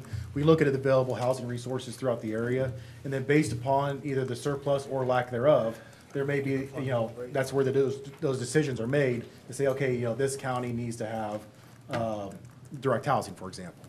We don't know that yet, so we're out doing that assessment. We're trying to pull that information together, and once that's done, then like I said, those individuals will be reached out to individually. Typically, how long does that take? Honestly, I can't speak to it. It varies Well, by you've been, disaster. you've been in one of these before, though. I've been I mean, several you of can give these. us several weeks, months? Again, it depends on what the process is established. Does it depend on how fast our state government operates? Because if that is the case, then we need to know that. It typically will take, I can imagine that the process to determine whether or not to turn on a direct housing program will probably be taken into consideration probably within the next month or two. Okay. There's a lot of paperwork involved. That's information that we need to know, so we But I can want to set caveat and people's say, expectations. I want to manage expectations of it, though, it could move much quicker. So I'd rather tell you a further out time frame But than. you can be our point of contact on this question? Is that correct? I'm sorry. No. No? No, I- Okay, Maria? She would be. Okay, okay. Okay? Thank you. All right. The only thing that we haven't covered so far, and it will be covered by the county manager later on, is the amount of debris that is out on our lawns and roads. So he will cover that later on, I believe, correct? Yes, sir. Well, we have someone from Public Assistance who can talk a little bit about that if you Oh. need anything. Sure. Okay.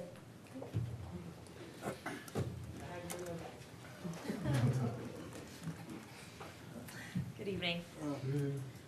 So for Hurricane Florence, the FEMA and the state have worked really closely together to develop a special policy so that private property debris removal, PPDR, is allowed in most cases. Now there's still a lot of caveats to this. So it is very important that if a housing authority or a gated community would like to participate in private property debris removal, if a community has a significant amount of private property debris removal, that we work very closely with your county emergency manager, who will put in a request to the state to get this approved. It is still a very touchy subject because public assistance does not typically cover private property debris removal, PPDR, I'll shorten that. However, because of the intensity of Hurricane Florence, obviously there are going to be an increase in the debris that's going to cause public health concerns, safety concerns, emergency route concerns. Those are the things that would turn on the necessity to support that. So there is a fact sheet. I'd be happy to send that out to Maria, who can send that out to disseminate it widely to kind of outline how that would work. Bottom line is, we are supporting it. However, we want to work very closely with the county emergency manager in the state to make sure we're meeting all of those qualifications for eligibility. We've already applied for that. Perfect. Do you have questions specifically regarding it? No, I Debris? think, I do. you do? I want to ask a question we talked about. Has a decision been made on private roads, told we were gonna do it? Do we have to get release of liability from every owner on that road? Or are we just gonna go in and pick it up?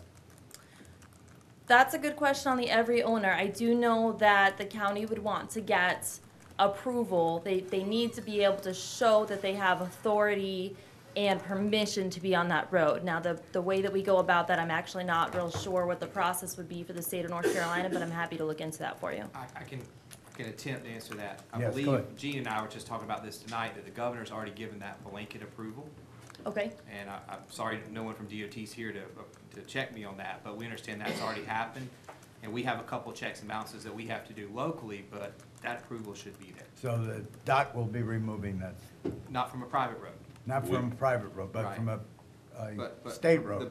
Correct. DOT will handle the public roads, the public state roads, and then the private roads would fall under our contract that the county has. So I can't speak to what DOT is gonna do, but I can speak to the private. Okay. So there's no release of liability or no paper signing? Is that what we're saying? Only if it's gated, and that's No, the this is one not- we're this is working not on a- separately. That is a separate requirement, which will have that process has already started. But on the private road, yes, we've already got the ball rolling on that. Maria, I want to thank you very much.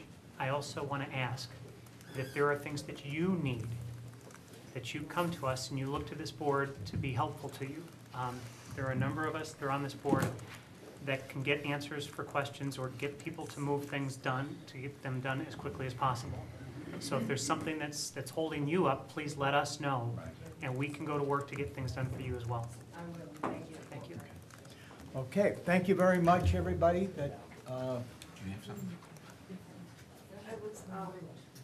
We run into some residents that have bagged their trash, and there's been a little bit back and forth about whether or not it will be picked up, if it's bagged or not. Yes, it's appropriate for residents to bag their debris if they would like to. Yes, they don't need to pull it out of trash bags to have it picked up. okay, thank you. Geez, I guess I could have had my Sunday night back tonight. Okay, let's move along now to the item number 2. All right, let's take a 5-minute break. Yeah. On the agenda is where'd my chief go? 3 people. We got a quorum. Oh, you got a quorum, You got right? somebody from the fire department? Stanley, do you see Chief Blaylock anywhere? Have him come up. Next is Department Matters Emergency Service EMS Grant Match and Travis Babcock. Blaylock. Chief? Good afternoon, or good evening, how y'all doing? The audience kind of shrunk, but I won't take that personally. So this grant we apply for it typically every year. It's through the North Carolina EMS and Rescue Association. We are eligible for this grant because we are a medium-duty rescue provider. That is a certification that the department obtained above and beyond our North Carolina Department of Insurance fire rating. In 2017-18, we applied for the grant to purchase 20 sets of turnout gear, complete sets, boots, pants, coat, hoods, helmets, gloves, and everything. It's about $2,500 a set of gear. Right now we have 75 firefighters in our department. Average lifespan for a set of gear for us is 8 to 10 years, so we need to buy about 7 sets of gear every 10 years. So we got about 2.5 years worth of gear through the grant. My request here tonight is to get $24,712.60 in matching funds for this grant. Okay. So, move for approval. Second. Hold it a minute. Mr. Chair, may I recommend, since this was technically a last year's budget item, he is a year behind coming to request it, I would recommend the board that the this department keeps a amount of fund balance on our books, not his fund balance that's in his account, on our books. I would recommend, and the finance officer has a budget amendment to take that from that account. Okay. I think we've done that before in a couple situations. I think that would be the right way to go. It was with Vanceboro, you did that most Yeah, recently. Vanceboro, right. Second the motion. Question. Do they have sufficient amount that won't deplete them from? Yes, sir. June 30th, they had about roughly 69,000, so this will bring it into about 42. This is Okay. This isn't money that the department, this is Right. not, this is on our books for them to balance their account based on what taxes Understand. come and low, so they make sure they get the amount they request. So the motion then would be for that to come out of the reserve, our reserve account. From out of the fund balance held on the Fund county's balance, books for right. this department. Okay. Do I have a motion? Move to approve. I'll second already. Any discussion? All in favor, say aye. Aye. Nays? The ayes have it. Thank you, Chief. Thank y'all. Department Matters, carts. Good evening. The North Carolina Department of Transportation, Public Transportation Division, or NCDOT PTD, has released the grant applications for fiscal year 2020. Each requires the opportunity for public input as well as a public hearing. Applications for these projects must be submitted no later than November 2nd, 2018. NCDOT PTD has specified that one combined public hearing be held if so desired. CARTS will be asking for a public hearing to cover 3 grant application requests. The first grant application is the 5311 Community Transportation Program, or CTP, grant, and is a formula-based allocation grant for public transportation projects in non-urbanized areas. CARTS relies on this grant to assist with the administrative cost of operation in the non-urbanized service area. The second grant application is a 5311 CTP operating grant.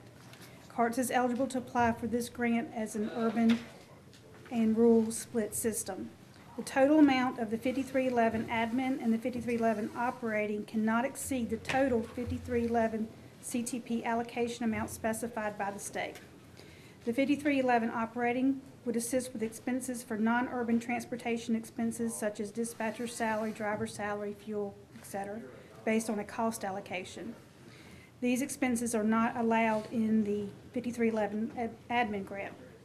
The third grant application is the consolidated capital application. Capital projects are to be included in a consolidated application, which does not specify in which grant capital projects will be placed.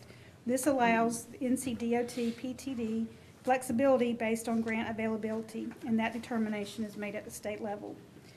The capital purchases planned for fiscal year 2020 at this time are for the purchase of replacement vehicles and possibly 2 computers. The grant application information will be completed and available on the Craven County website no later than October 8th. CARTS is requesting a combined public hearing be set for October 15th meeting regarding the grant applications that CARTS will be requesting to submit to NCDOT PTD for fiscal year 2020. Okay, so board action is to approval to hold a public hearing on October 15th, 2000. That should be 2018, I believe, shouldn't it? That is correct, sir. Yeah. 2018 County Commissioners meeting regarding grants request for FY 2019 to NC.BPTD. I have a motion. So moved, Mr. Chairman. Second. All those in favor, any discussion? All those in favor say aye. Aye. Nays? The ayes have it. Okay.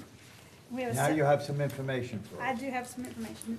This is in regards to the Rural Operating Assistance Program, or ROAP, which is a state-funded public transportation grant program that is administered by the NCDOT PTD.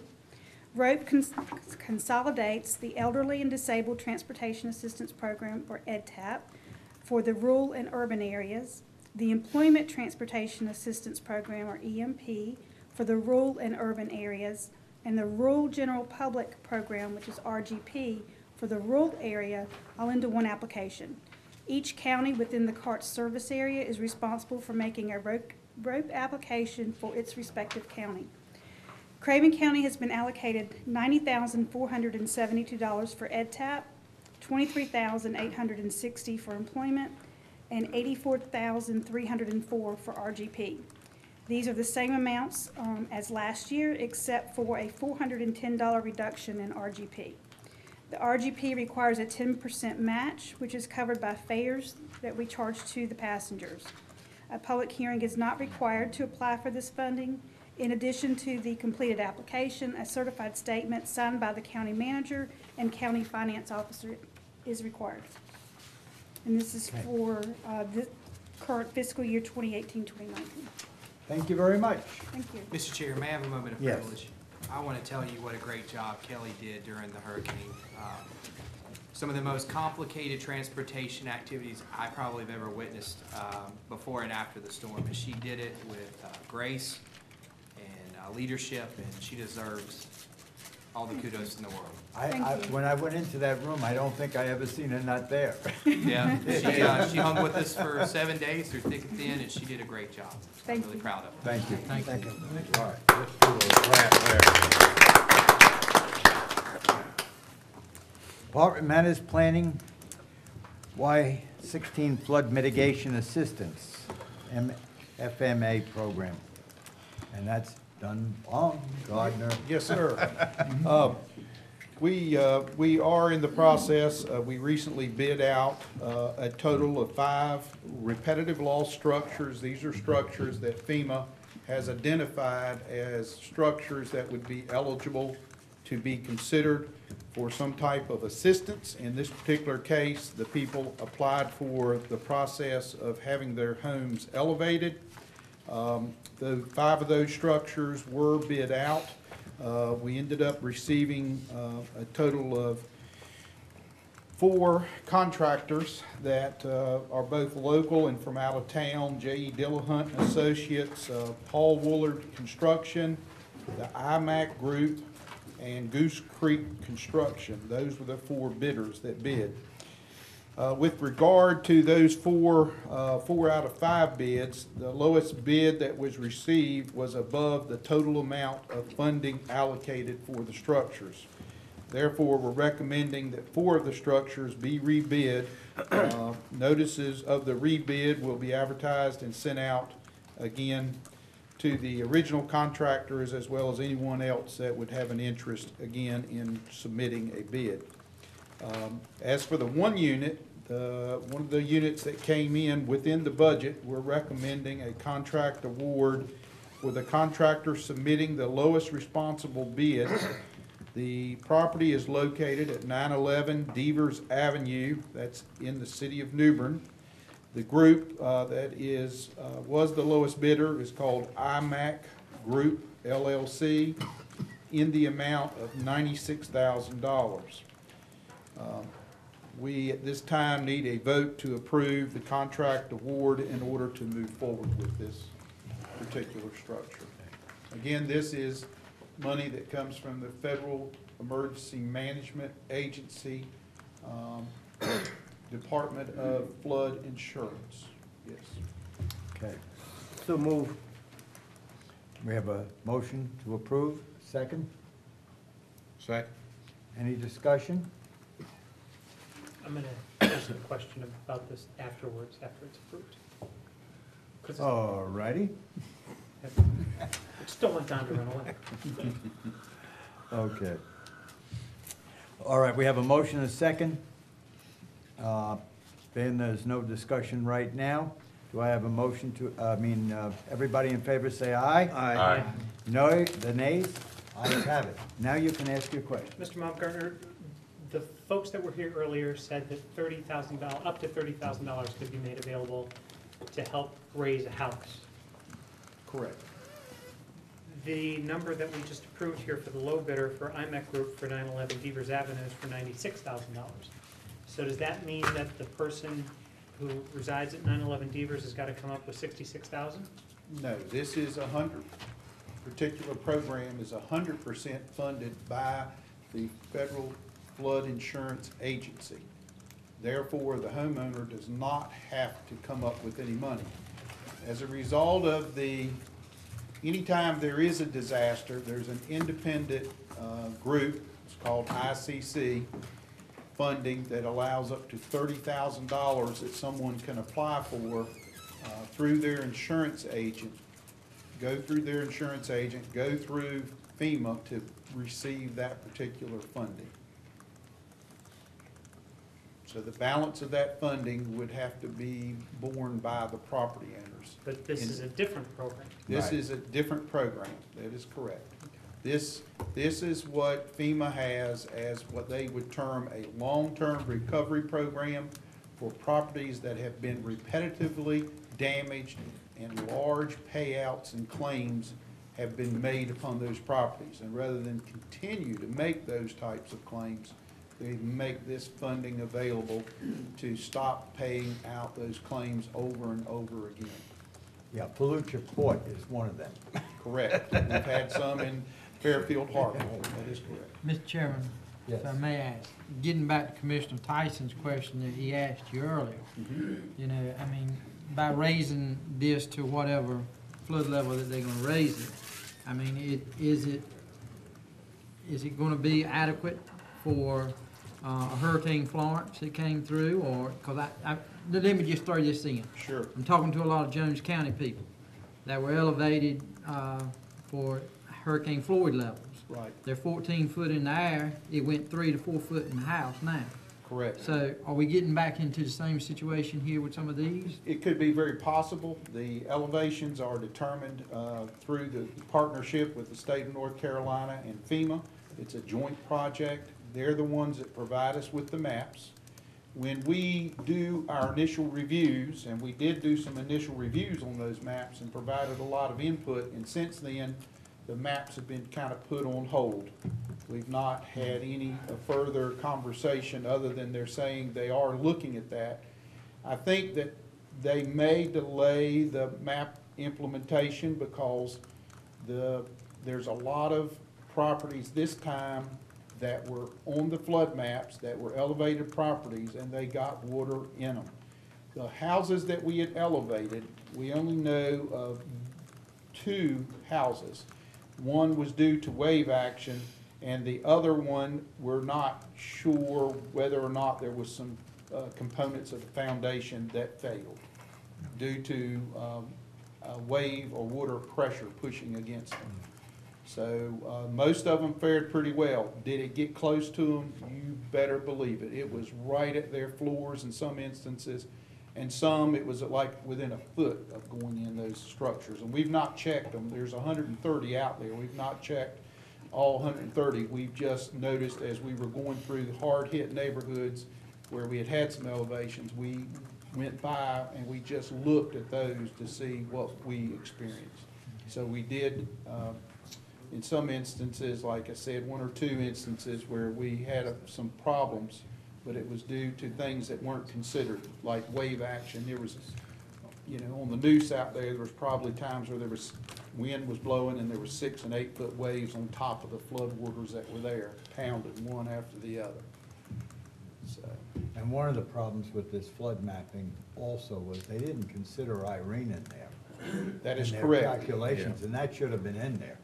There are storms that weren't included, and we certainly have brought that out to the state, and some other communities have as well, so we will see what.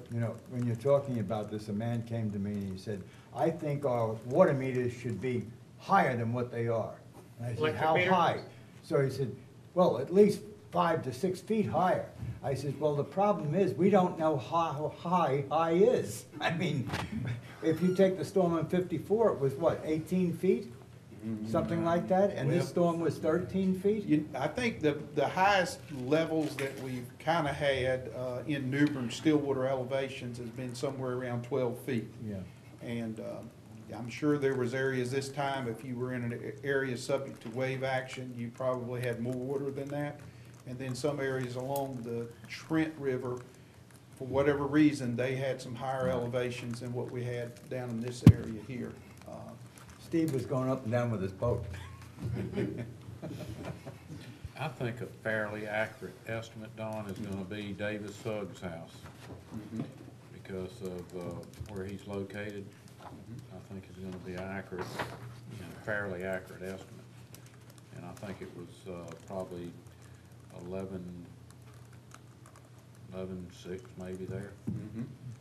And I say that because he's really on Lake Claremont. Sure. And Lake Claremont became part of the Trent River through Scott Creek and maybe Mattermore's Lane to some degree. But Trent River. yeah, I don't think you had any wave action there like you did in some areas because it's. Okay, do we have a vote to approve the contract awarded as recommended in order to move forward with the proposed activities on this program? The motion? Oh, you've already done that. We did? Oh, okay. All in favor, say aye. Nays, the ayes have it. Got lost there. Never hurts. Department matters, soil conservation, 2018 stream debris removal. I told Patrick earlier he's probably gonna be snagging creeks till he retires, so Yeah. after this storm. Good evening. I think him snagging the creeps helped a lot. We sure hope so. At least we've heard some of that. Yeah. Well, I was gonna come in here and say I hate to crash the Florence party with a Matthew party, but that's what we were here. And Hurricane Florence has crashed our Hurricane Matthew party. We're gonna start here. I figured, picture's worth 1,000 words, so if I give y'all 1,000 pictures, I should be able to get out of here without saying anything tonight. And the first thing I'm gonna do is skip just a couple of slides. All right. This here shows what you're seeing, the creeks shown in blue are the ones that we had under the Golden Leaf funding, and the one shown in red was under the state disaster funding. So this is what we were operating off of this year. Now, as far as what's been completed, state disaster, the areas in red have been completed. That's about 23 miles. The areas in blue are still in process. They hadn't been completed yet. You know, right, and then now Florence has hit, so it's kind of thrown us in a little bit of a, what do we do now? So it's still about 29 miles of the state disaster areas. Now the Golden Leaf projects, out of 56.4 miles of them were already completed, and we've got just a little section about 2.5 miles long in Swift Creek that's left to be done from that. So that's where we'll start now. Unfortunately, it looks like Hurricane Florence has probably undone a lot of what we've done this last year. However, the good thing is on the creeks that were completed, we were about as ready for this storm as we could be. And I'm gonna go back now to my other pictures here. This is a section of Little Swift Creek, and this was taken the day before the hurricane, before Florence came. That's just an example of how good of a job he did. Now, this next picture was taken this morning. Same area, same view. It's already filled back up, so, at least in that section. So that's an example of what we're gonna be facing now. Now, the state, they're already asking questions.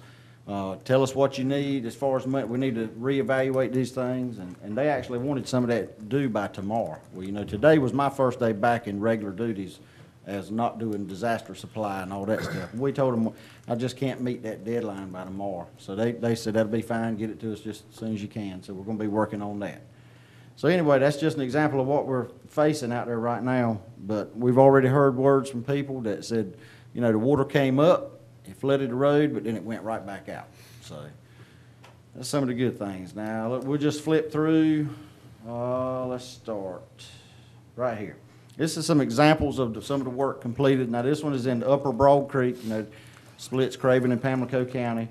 This is a before shot showing the crew working. After shot.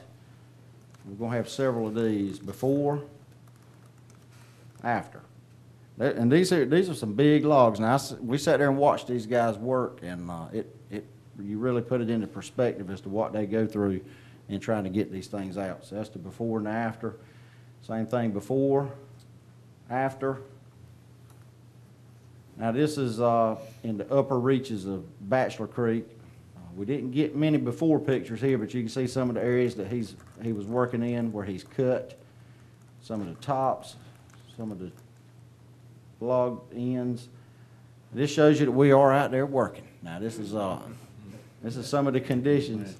And just that day was Jason Frederick and myself from the planning department, so we had to have a break. This was it was a rough day. This is an issue we see in Bachelor Creek. This is an infestation of non-native invasive alligator weed, and it is just about taking that creek over. Here's an example of us trying to get through it. Now, the creek here goes from here all the way over here. It should be one open body of water. Wow. But it's all alligator weed now. So that's something for the future. Because the alligator weed is such that if it breaks loose and floats downstream and catches on the bank, it'll sprout right there and grow there as well. Isn't there a grant program for alligator weed? There is. The state has a program for spraying. And some counties up in the northeast part of the state do that, and they kind of do a cost share program with the counties where the county will go out and spray and turn in their receipts, and the state will give them back half of the money for the spraying. This is some more examples of trees, some of the things he was dealing with in Bachelor Creek. One of the aftershocks coming down. We try to get out there and look at every foot of it if we can.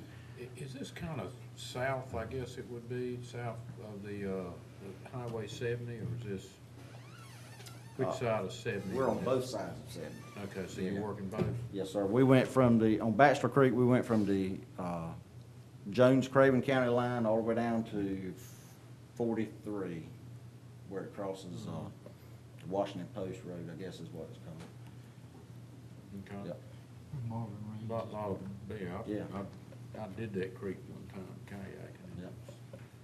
Very pretty. Well, last week, 2 weeks ago, you could have went all the way through it. But Yeah, I don't know got about now. climbed up with some beaver dams a couple of years ago when I did it. And we're working on that too. The other side of it is the beaver trapping. This is the guys working, this is in Fisher Swamp off of Little Swift Creek. And you can see this is hand labor. There's nothing glorious about this at all. This is where they came through a section of the creek, and sometimes they go through and they have to mark the channel, because sometimes water's high and they can't see it, so they go through and mark it the best they can. Another example, just manual labor. This was, the name of the creek has left me, but it's right there off of Wildlife Road in Bridgeton. Goes down to the river. Anyway, we went out to the river on it and worked. Now, this is an example. We won't show you all the good things, but we do come across problems out here sometimes. It's just like any other project. You're going to have issues arise, and we had one issue arise with one group of contractors, and they just, for some reason, they just could not seem to do what they were supposed to do. And this particular creek here, this is off of Core Creek, one of the branches that runs up to Asbury Road, and I had to go back that section out and dropped that in the bottom of the creek, and it was hidden until the water went down, and then it exposed it. So needless to say, this guy had to end up getting rid of this contractor, the guys that he had working. So that's some of the things, this is the ugly side. We see it. Things don't always work right, but I guess what I want to focus on with you guys is that we hold their feet to the fire, and nobody gets paid until they do the job the way they're supposed to. Another example, this is where he's cut debris out of here's the stream here, and he's cut the debris. He's supposed to pull it back at least 20 feet from the bank so that it don't fall back in there. And you see that's right on the bank. Right. Now, it's one thing if this log was 10 foot long and 4,000 pounds, but this is firewood size stuff here. There's no reason why they couldn't have thrown that back. So, of course, we came back in, marked it with paint, and he called us up, and he said, okay, I've been back through there and I got it. And when I went back to check it again, here's the same logs with the same paint still on it. So, and there again, this is when the guy got rid of them and got another crew in. Joint effort between us and the planning department. This is Jason Frederick and Chad. Got old Chad in the boat. I like to call this Lewis and Clark right here. So it is a multi-department effort. I hadn't got Don out there yet. I hadn't got him out there yet. I'm going after him as soon as I get Gene. All right, so now they went through a creek one day. We were doing 111 miles of creeks. That's a lot of stuff, and I can't cover it all. So that's why we send these guys in. And they went through this creek. The guy said he was done, so they were going to go through and inspect it. They said, no, he's not done. They started marking stuff, and 2 weeks later, I get up with him, look, they've marked stuff, you need to go back through there and get it again. So 2 weeks later, he says, okay, I got it all out. I went in there. So me and Jason go back behind them again. And what do we find? There's the stuff with the same paint that was on there 2 weeks earlier. They have not been through. Same thing here, orange paint. And this is obvious stuff. What I did is I take pictures of it and I send it to the main contractor, and I said, look, here's what we found. The same stuff is still there. And we tell them, look, we're not nitpicking you. This is a whole log, and there's the paint. So your guys didn't go through there. Then there again, this is the crew that ended up getting rid of them. So, but we held them to it. Same thing, just more stuff that they left. Big logs right in the middle of the creek. So now, he gets rid of that crew and brings in another crew. And what these guys do is they go out here. Not only did they go through there and get it, but they documented it with pictures. The before and the after, giving us the thumbs up. We got it, So this guy, and you see, he's nearly neck deep in that water right there. There's nothing glorious about it. Same thing here. How many snakes are you seeing in this? I've got a section on that coming up. But to answer that question, one of the first days I went out, I lost count of the track of snakes. There were so many. And then there's days you go out and you don't see anything. Then there's days you go out and you see maybe 3 or 4, but they're huge, like they're the big ones that you don't want to step on. So anyway, they go through, like I said, that's a before and an after, showing us exactly what they've gotten. Now this is, we're moving on now to the Golden Leaf project. This is, I think this one's Flat Swamp. This is 2 days before Florence. And so what I was focusing on here is you can see all the way up that creek, just as far as you can see. That's pretty work. He did good. Same thing, this is Core Creek. I personally have never seen Core Creek that low where I was looking at, where I was taking that picture. And this was about 2 days before the storm. This is Swift Creek. All right. Let me go ahead. Here's an example of a fallen, this is a root, or the bottom of a tree that's blown over in the creek. So we'll be out there walking around, working, and what you don't see is I want you to focus right here. Ooh. I'm gonna zoom in on that just a little bit here in the next slide. There he is. So you see, you'll be standing there working, looking, walking around, and you never see him until the last minute. What is that? That's not a moccasin. Yeah, that is a cottonmouth water moccasin right there. Now, I'm going to show you, he comes down here, comes around here, he wraps right on around in here. You see this brown strip? Wow, he is huge. That's a telltale sign of a cottonmouth water moccasin right there, that brown stripe that runs right through his eyes. So that's just your snake lesson for today. So that's one example. All right. So now when me and Jason, that day we had to stop and take a break. And we were sitting there, we got ready to go again. He got ready to grab his boat. And right in here, he got ready to grab it, and then certain words come out of his mouth, and he was like, man, there is a snake right there by my head. And you see, he's getting his phone right now to take a picture of that snake. And as he's talking, I look down, and in this bush right here, I want you to look right here. I never saw him. I'm going to zoom in on that a little bit here, too. Boom. There he was. And we've been standing there for 10 minutes. Never saw him. To the next one. Gets out his phone. Well, He should be getting out his gun. I know. Yeah, we'll cover that one in another meeting. Anyway, right here, this was a stopping point, and what you can't see, I mean, just innocent little nasty creek bottom, and right over in here. I'm gonna zoom in again here on this stump. All right, still can't quite see him, but you're gonna focus right in here, and I'm gonna zoom in on him one more time. Boom, there he is. He's sitting there ready for business. But you see, that's where he's at. We walked around this area and never saw him. And then all of a sudden you look over there and there he is. What is the contingency plan for a snake bite in a remote, I mean, how long did it Well, take you get from there to civilization? Well, see, now this was where one of our problems, we were talking about it, and we said, you know, like that area right there, it took us a good hour and a half to get there to where we're at. And you get bit by a snake, then you're supposed to not panic. How in the world are you supposed to do that? So, I mean, me and him have decided, you know, it's sometimes you think it's just a matter of time before it happens. And I said, well, we're just going to have a little prayer session and get out just as quick as we can. So We ended up making provisions to get them a radio. that's right. That they can call for help and either get extracted from a helicopter or whatever method is the best with where they are. That's right. We did, and I'm glad you said that because I had forgot about it. That was one of the things now. They have got us some communications that will work whether we've got a cell phone signal or not. So I still hadn't got that helicopter I've been asking for. But, you know, that could eliminate a lot of this. There's another example. Now this was just a limb that we marked because the whole creek channel comes from here to here, and all we really want them to do here is to trim out the limbs that's touching the water. Well, you see the paint right here. So you go up in there and put the paint on it. This is where they really get you. I'm going to zoom in on that limb a little bit.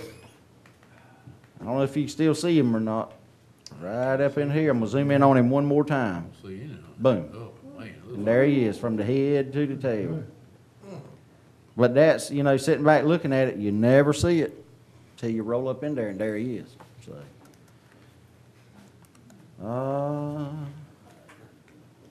another big boy. That's Bachelor Creek. He was grown.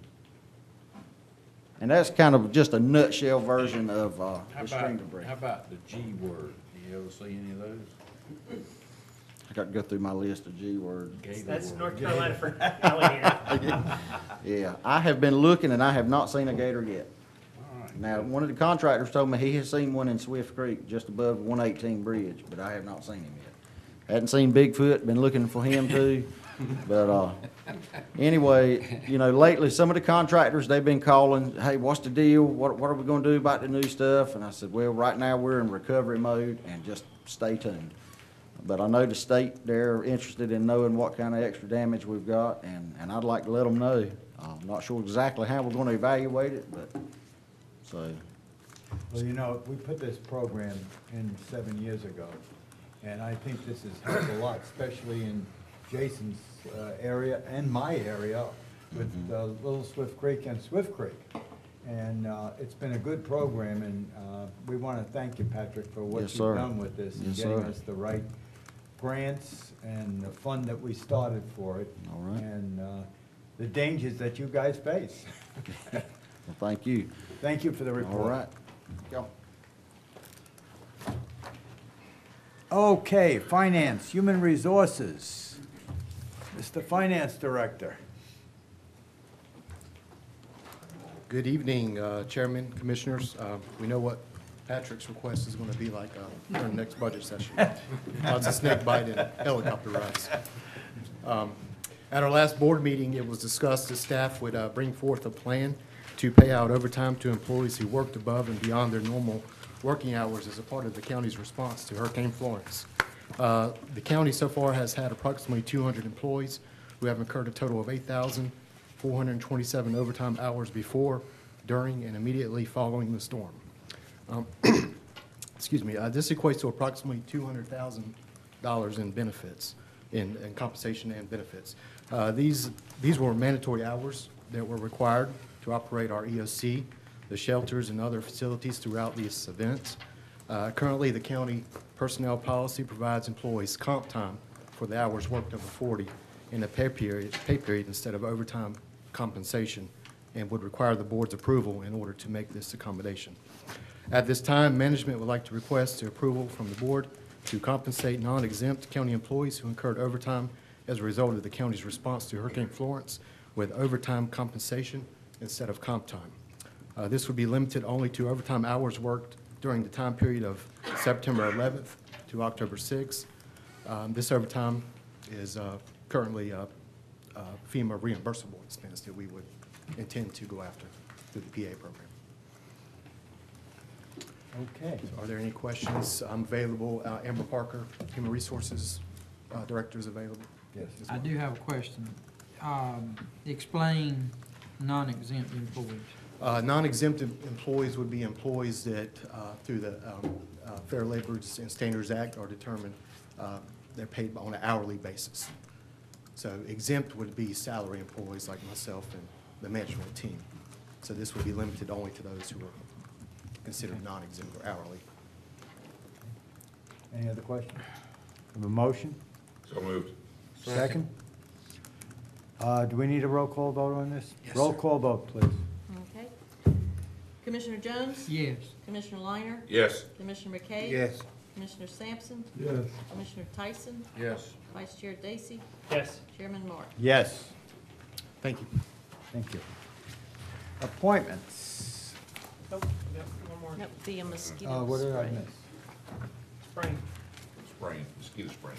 Oh, yes, mosquitoes. There you go. Good evening, gentlemen. All right, I come to you this evening to request a budget amendment for some special funding we received for mosquito abatement from the state in the amount of $173,899. And we have put together a plan that I think fits our county fairly well. It's a combination of things, from anything from larvicide to providing our municipalities with the chemical they need to do spraying. They say that they already have the equipment and the manpower. The municipalities use different chemicals, so we'll probably buy, or if they're approved, purchase several different chemicals. I know that our county manager, Mr. Vite, has been speaking with the city managers, and they seem open to spraying outside of their normal spray areas to cover some areas for us. And also building in 2 sprayers to set up in some trucks that are already county vehicles, and Basically, this is less expensive than totally contracting out, and it'll also give us the capacity in the future in events like this, or others we may see necessary. So, if you look at it in total, that portion of it, the larvicide, the material for the municipalities, the equipment and the material for us to locally contract, then you would probably have, I'm saying roughly about 45,000 acres worth of aerial spraying as well. So it would be a combination of larvicide, truck spraying, and aerial spraying. And I would leave the selections for aerial spraying to the experts. I have an in-house expert with Ray Silverthorne, and I also have Mr. Jeff Hottenstein with Clark Mosquito Control. He's also been talking with us as well. And they both say that this combination plan of truck and aerial and larvicide would be a good way to approach our county. At this time, I'd be happy to try to answer any questions and have my subject matter experts here as well. I would move approval of the budget amendment. Yeah. Second. Okay, discussion.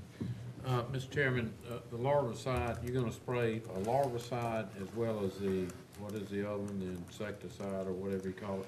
The larvicide would actually be two things, the mosquito dumps and also some pellets that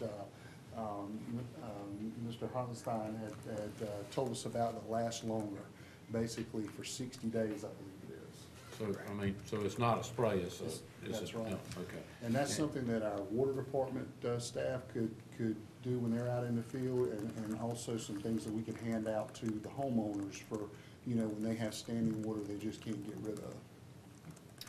All right, and we had a pretty good in-depth conversation on mosquitoes last week.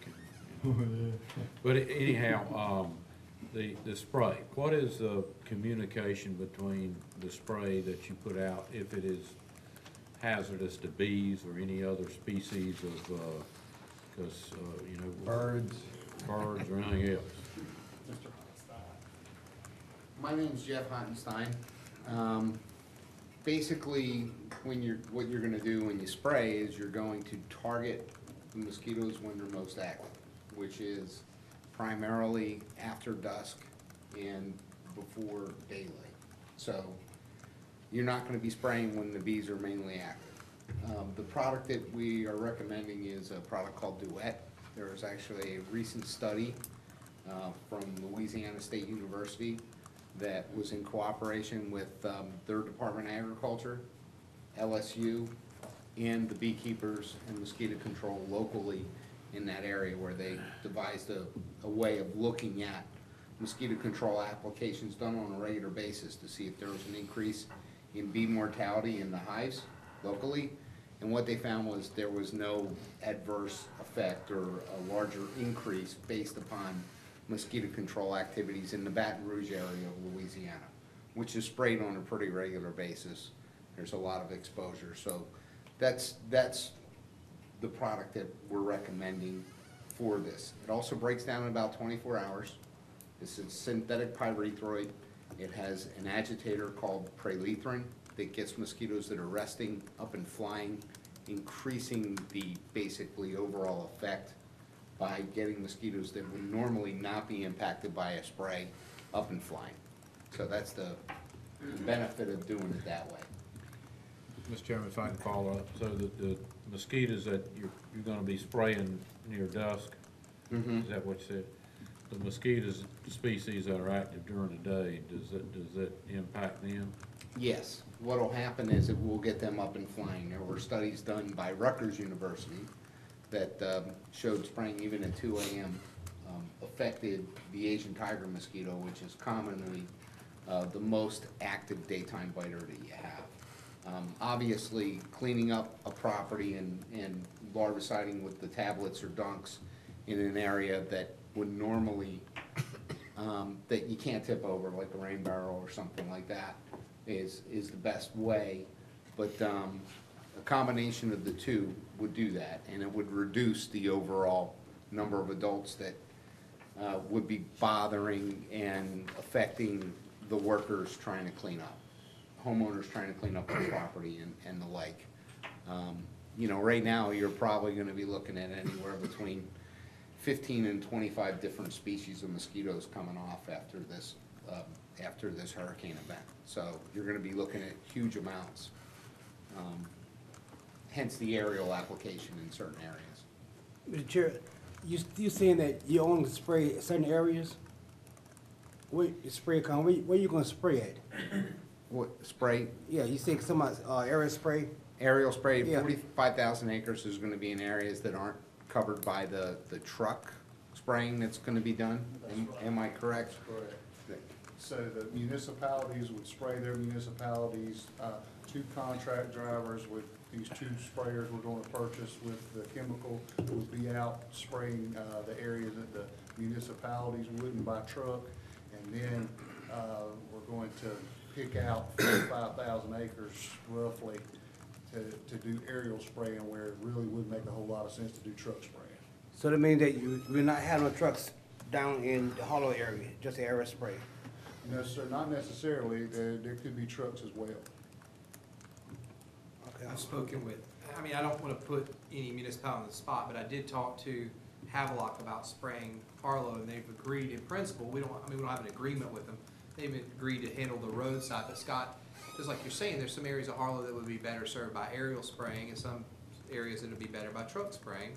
And there'd be some areas where we'll use tablets as well as one of the other applications as a larvicide. And I think with this plan, that 173,000, we could get coverage throughout the county, everywhere. When are your plans starting this? We would love to start it this week. If it gets approved. tomorrow is tonight- better. Yeah, that's, I know everybody wants some relief, and I think We we could way definitely behind this. get some things in place this week. Okay. So I'll see somebody in the hollow area this week. Oh, well, hopefully. Big county there, fella. Yeah, I know it's a big county. Everybody they don't have mosquitoes. And Ray has reminded me, we would also like for people in the area who would not like spraying to give the health department a call, and the people who would like spraying to give the health department a call. We like spraying. Yes, because that will help us in some of the FEMA reimbursement if we get to that stage. And so that's just basically calling the health department and giving us a yes or no. I think we'll get a whole lot of yeses. Thank you. Yes, sir. Mr. Chairman? Yes. Say what you just said again now, make sure that we understand it. Yes. To or get no. the FEMA reimbursement, to insure it, you need correspondence, is what you're asking for, is that right? The more documentation, the better. And if we have documentation of excessive mosquitoes while people are trying to get back into their homes, work on their homes, that will also assist us in some reimbursement. That's probably is the whole county. You want to say, since we're on camera here and there may be millions of people watching, you want to say your phone number so the public will know who to call? Well, we could do the main number, 636-4920. That'll get you to the help. 636-4920. What if we established a Twitter handle for this particular issue? And we have people utilize Twitter to say that they need this? Either that, or we could work with IT and probably set up an online database, which may even be better because it would capture the actual addresses and contact. Oh, I thought we were gonna do this by community and municipality. No, this is, well, yes, but this is to get the public input that Scott's looking for. And I'm just trying to figure out some way to quickly do this if we could. Well, I still think it would have to be done by the community. Let us put our heads together. I think there's a couple options. Scott's got a great team of PIOs and health educators that probably have some great ideas on that. So. I'm calling right now, so, you know.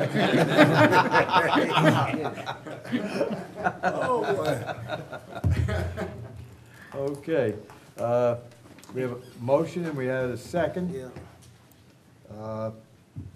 We need a roll call vote on this? Yes. Okay. Commissioner Scott. Jones? Yes. Commissioner Liner? Yes. Commissioner McKay? You know I'm gonna say yes. Commissioner Sampson? Yes. Commissioner Tyson? Oh, boy. Vice Chair Dacey? Yes. Chairman Martin? Yes. Thank you, Jim. Thank you. Thank you. Okay, now let's go to appointments. yesterday, how long it'll last. Pending appointments. Adult Care Home Advisory Committee, 4 vacancies. Emergency Medical Service Advisory, 1 vacancy. Do we have anything for the medical emergency? Nope. Nursing home, we have 1 vacancy. That's up to the COD. Current appointments, Craven County Board of Adjustment. The board will be requested to nominate from MCAS Cherry Point zoning area and Craven Regional Airport zoning area. We discussed this at last session, but that was before the storm, I believe. It was before the storm. And I do have one person. you have 1 person? Yes. And I think I'll ask Steve to get the other one if he checked into it. Which one? That's the airport, George Lana. Steve. Do you, have you have an application that's for the them? Board of Adjustment. Yeah. Okay. I'm sorry, Mr. Chairman, I don't have my, Well, Steve, you want to let George handle it since it's in the hell of a lot? Let him get the other one? No. No, okay. no, the I one you're say that talking only about. because the airport is up in his Yeah, district. yeah, you're talking about the There's region. Well, gotta that's be what I one say. from him and one from down in our. Right, so I have Is- mine, is he- Robert Rose. All right, I get We'll an bring it back, application? next day meeting. Okay. Thank you. And Steve will work on his. Okay. Okay, yeah, I mean, I'll pick somebody. Okay, and the next is upcoming appointments, so we're finished with appointments. County Managers Report.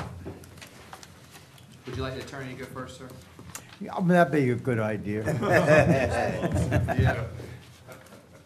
I got such a riveting report, I know you can't We wait. got closed session too. We need to skip the commission report. Mr. Chairman, Commissioners, I actually have 2 items this evening. The first is in your agenda packet.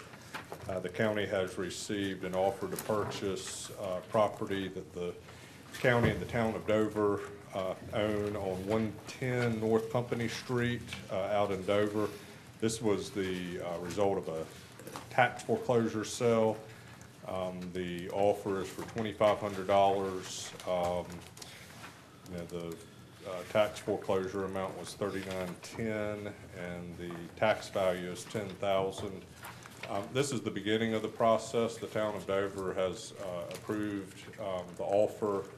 If the board approves it tonight, we will put the property out for bid and see what happens and bring back the final high bid to you gentlemen for approval after the town of Dover has a crack at it. So assuming you would like to move forward, we would need a motion and a second and a vote to Do I have a accept. motion? So move. Second? Second. All in favor, say aye. Aye. Thank you.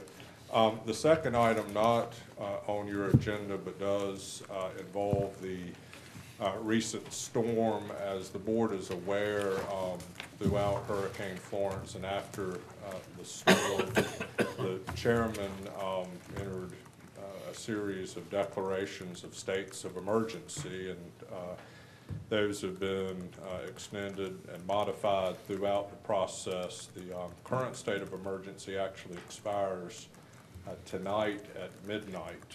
The last extension was, I don't know, a week or so ago, Jack, Tuesday. The board has 2 options. If you do nothing, the state of emergency will naturally expire and be over. Although I think a second option would be good for the board, and that is to actually further extend the state of emergency. There are resources presently in the county and other items that are available to the county and the citizens which are contingent on a state of emergency. There certainly is no downside to continuing the state of emergency. I think my thought, and perhaps Jack's thought, is let's just continue it until the next commissioners meeting. We can revisit it again, but that's probably a time that we could let it expire. We would really hate for the county or any citizens to miss out on any resources because we let the state of emergency prematurely expire. So it's my recommendation that you, by motion and second and vote, ask the chairman to extend the state of emergency until the next meeting. Second. All in favor, say aye. Aye. Nays? The ayes have it. That concludes my report.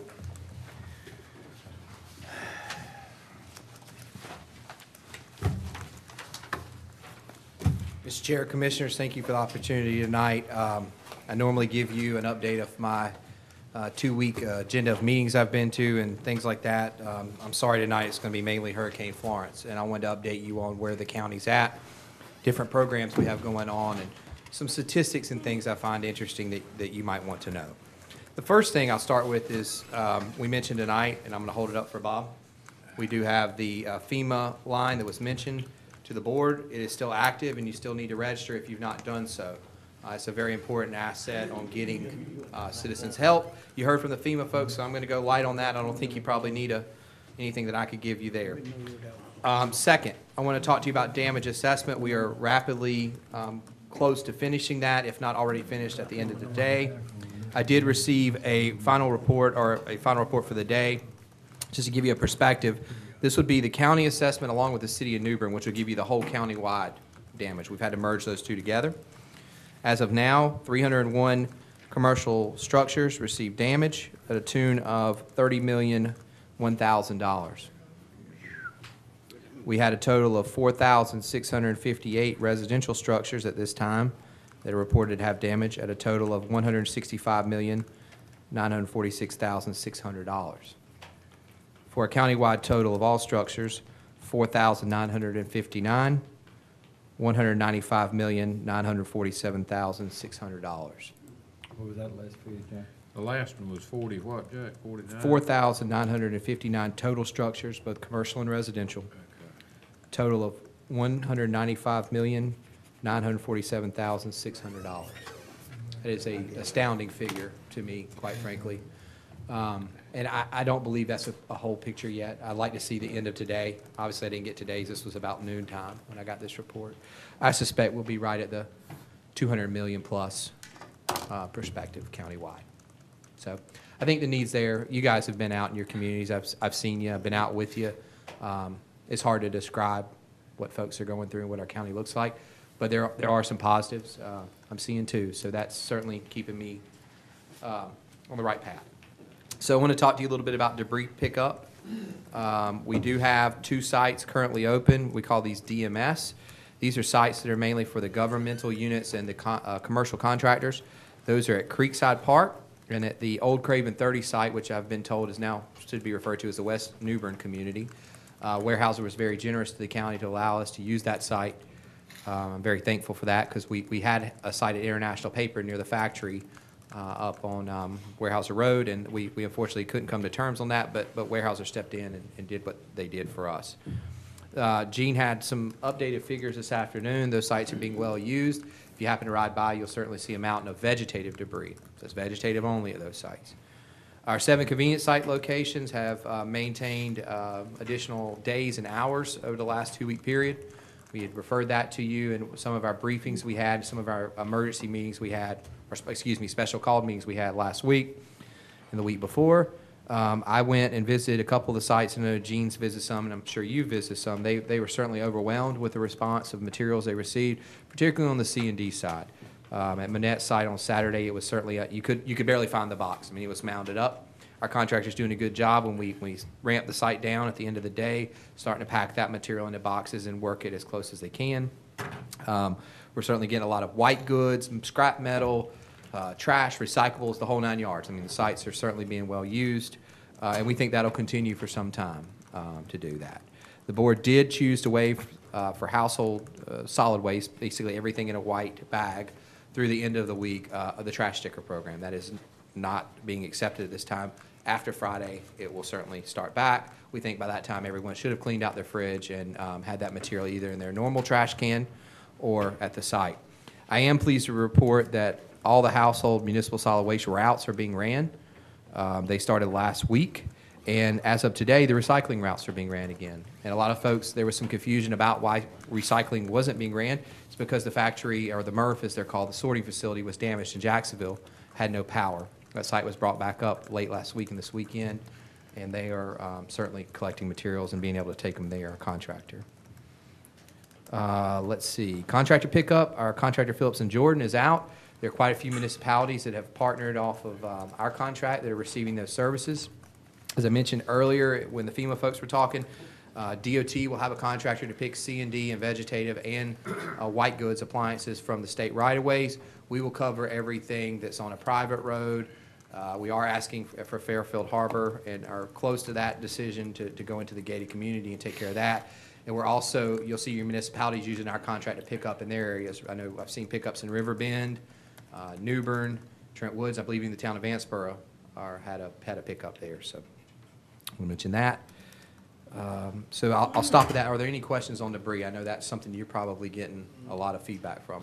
They're going to be, Go ahead. are there going to be multiple passes through on debris? Yes, sir. Yes, sir. They're flagging things as they go along. They pick it up, then sending their runners back to take another look. So, and we're also monitoring that as well. There was a lot of leftover stuff. Right. So I guess it would be incumbent upon us to try to gather it into a larger pile again. Yes, sir. And make it easier for them to pick up. Absolutely. And I've had to tell folks, and I know there's angst about the pile of debris in front of a person's home. This is certainly a marathon, not a sprint. The degree of debris, both C&D and vegetative, is overwhelming in our county. I've been in most of the areas. I mean, I know the need. I think what'll help a lot will be when DOT gets out and starts picking up the right-of-ways. That's something that hasn't been done yet. As far as I understand, Mr. Grady or Gene, I believe they're working on a contract.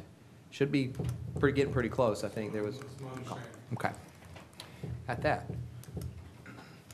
Any other questions on debris? No. Okay. County building update. Remediation process is ending. We have done some emergency things to our buildings, just like a lot of people are doing their homes. We've had remediation companies in almost when the wind stopped blowing. They were there on site. First project was pumping out the Sally Port underneath the Emergency Operations Center. That was certainly something we didn't anticipate. I can tell you from being in the center that night, it was awfully eerie watching the river come through. I see Chairman Mark shaking his head. That was a bizarre experience. There's a lot of lessons learned. One of them is that the fuel pump for the generator shouldn't be in the Sally Port. That's how you get fuel to the generator on the roof that runs the building. So we had a lot of excitement with that. I'll just start with the biggest fix and go to the smallest. The convention center, as you're well aware, is fenced off. That's for the safety of the public. We are finishing remediation there. It did sustain substantial damage. My estimate's 12 months plus on recovery. I would like the board to consider at this time, while we've already had to tear out most of the carpet, if not all, and most of the sheetrock, it would certainly be a good time to readdress the floor situation, the settlement issues that we've had for some time. Mr. Hodges is working on a proposal to get a engineering firm in to take a look. We probably need to do another scan to see exactly what we have. I'll probably bring something like that to your next meeting so you can consider that. A scan is a starting point because it shows you where we were after we finished the project and where we are now, so we can compare the settlement there. Mary Harris and her team has worked, Mary McGee and her team has worked very hard on talking to our clients. Just today, we've spoken with the TDA. They want to take a role in trying to help clients who may not be served by the convention center find other venues. I think that's a great role for them. They're excited about that. Mary will be working closely with their executive director, who's just coming on board, sort of work in partnership to find other locations and really help our caterers and partners out that have been there with us the whole time to make sure they have a chance at that business. County admin building, you're here tonight. You see that there's quite a bit of extra materials in the hallways, and it's a little warmer than it should be. We did suffer because of water, some HVAC unit failure. We do have portable units in that's keeping it bearable for us to be here. And that's, a months-long process to replace those units. Both of them just happen to be relatively new. We had replaced one of them a couple years ago and one of them last year. So one of them's under warranty and one of them's not. So we're certainly working with insurance and things like that to bring those units back on. Otherwise, this building had some, as you see, there's a piece of sheetrock out there, ceiling tile over there, little onesie-twosie type things, but those are being remedied by our maintenance department. There are a couple offices down in the finance department that are going to have to receive a more extensive remediation, along with an office in our elections department. The EOC courthouse I referenced to you earlier did receive some significant flooding in the first level, which is the Sally Port and the basement of the old courthouse. That is a large fix. We did have some trouble with the elevator there that transports folks from the Sallyport up into the building. That is a long-term fix based on parts. We are working with the Sheriff's Department on that. We know that's a priority for them, and we will try to address that as we move forward. As I mentioned the fuel pump to you, when the mitigation guy was there, I wanted to ask him if that could be the first project that we work on, moving that somewhere else out of the Sallyport, because that is an essential part of our operation. We also have a mattress office in that area. It received extensive damage. Those folks have relocated out to our Clarks Road facility indefinitely until we can resolve that issue with them. Clerk of Court Records Room received damage. We helped with the remediation of files that were located there. We feel very strongly that we were able to save all the documents if there was a process which they had to be treated. And there's also 2 sets of bathrooms there that are closed right now to the public, and they're using other additional restrooms in the facility. And lastly, the HVAC units, heating and cooling, things that were in the Sallyport or in areas on that first floor are having to be remediated. So we're working along on that. Havelock Mattress Office, we thought initially there may have been water in. It doesn't seem that it was that bad. However, there are some roof issues there that we're addressing. You know, that holds a DMV office, a magistrate, social service employees. So we're working on that. And then finally, just broad-based, there's miscellaneous repairs at all our county facilities. You know, again, ceiling tiles, windows, things like that, our maintenance staff is working very hard to bring back. It's uncomfortable in places where you may have, you know, a piece of a wall missing, but we're working through and trying to work together to get that done. I am getting some reports about the New Bern Library. I'll be speaking with Commissioner Dacey since he serves on that board. We work at the library, and there are some issues there that we need to consider. So I'll just follow up with you at the next meeting on that.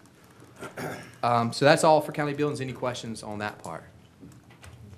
Okay. Shelter, we are down to 1 shelter, and I want to thank the city of New Bern for allowing us and working with the Red Cross to use the West New Bern Recreation Center on Pine Tree. Commissioner Tyson and others have been by there. I was there over the weekend. Great group of folks in that shelter, great attitudes. These are folks who've been in a shelter, some of them for pushing 3 weeks now. Certainly anything that the community does for them is appreciated. I can tell you that they really enjoy those type of things.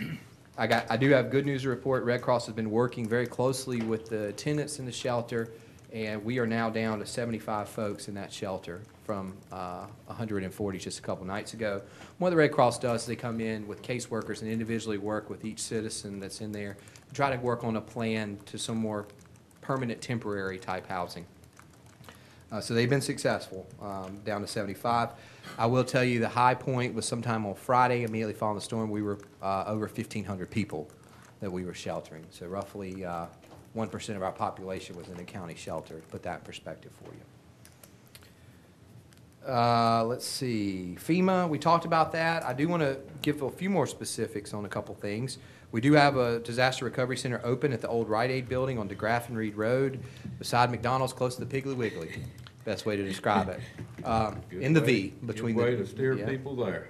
They are open. They have a lot of staff. Gene and I went with them before they opened and did a briefing. Great bunch of folks, most of them 10, 15 years experience. Some of them just coming from Hawaii from the volcano issue they had there. Lots of different resources, as you saw tonight, just the folks that were here. A lot of different things that citizens can take advantage of there. That is open 9 a.m. to 7 p.m., 7 days a week.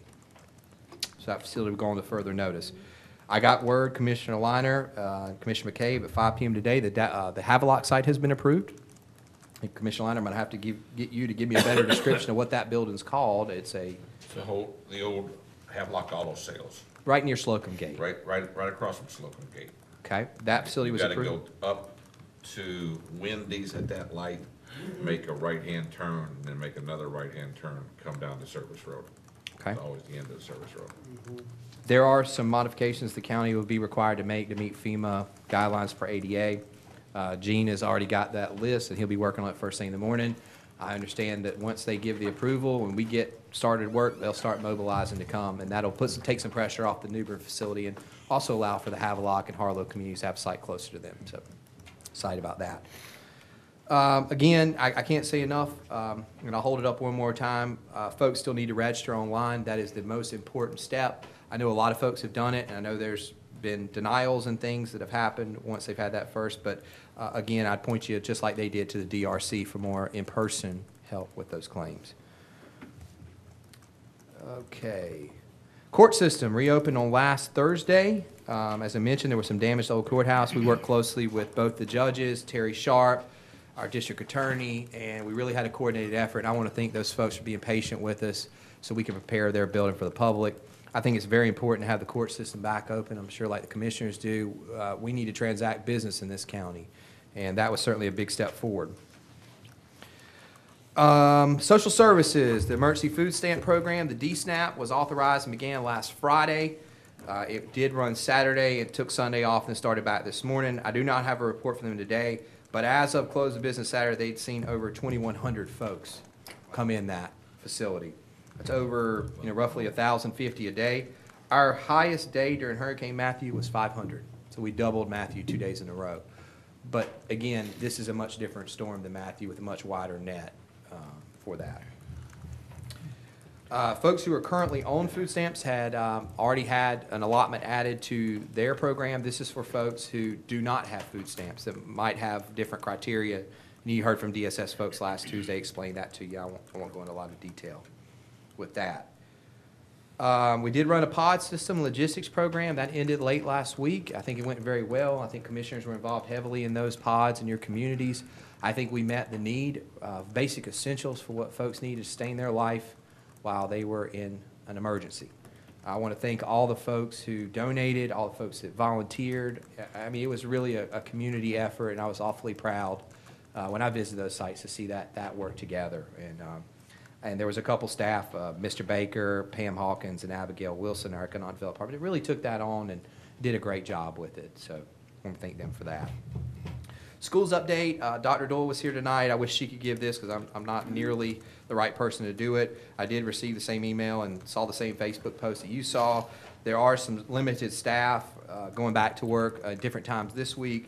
It's projected students will start back October 8th. I'm saying projected because I haven't heard for sure. I know she did post that, but we'll certainly follow up with her and make sure we can do whatever we need to help her get back there.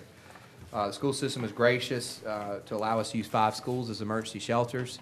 I've talked with her about some of the remediation efforts that went forward, and I also think it would be something we need to consider from her at those costs of what she has to do to clean those schools up after that. So I don't have anything from her at this time, but would like to bring that to you at another meeting. Okay, so that's sort of my hurricane update there. If there's any subjects I didn't cover, I'd be happy to do that now. Any questions? Mr. Chairman? Yes. You brought up damage assessment. Yes, sir. You said the county and Newburgh you tied together. Mm-hmm. Now, what do you mean for the county? I mean, have you been down into Harlow and Yes, sir. is Havelock's reporting to you? Or I have Havelocks in Okay. ours. Newbern That- used a and little bit that's- different system. And that's in these totals? Yes, sir. So Look all at of these Gene, that's totals you correct. have here, Correct, that's correct. This would be, the countywide totals is everyone, correct? Okay. it's okay, Yes, thank sir. you. Okay. I had a couple additional items, if you don't mind. I'm Go sorry to ahead. keep you. I know it's been a long meeting. We do have a work session scheduled for October 15th. It's been a tough couple weeks. I would certainly like to spend more time with the items that we were going to talk about that day. I'm just going to be honest, I'm not prepared to do so. I would ask that you consider having a special meeting on October 22nd, which is a Monday at 8:30, to accommodate that. I think I need the extra week with staff to pull that October together. 22nd, is that a problem for anybody? Is it October 15th? 22nd. It was scheduled for the 15th after our commission meeting. I'm just, quite frankly, not going to be ready for it. That's a Monday. Yes, sir. I So tried we to, still have the meeting on the 15th, but we have a work session on the 22nd, and you'd like to do that at 8:30? if that's okay with the board. And some of those issues we need to readdress. Some of the things we were planning on talking about have certainly changed based on what we've been through.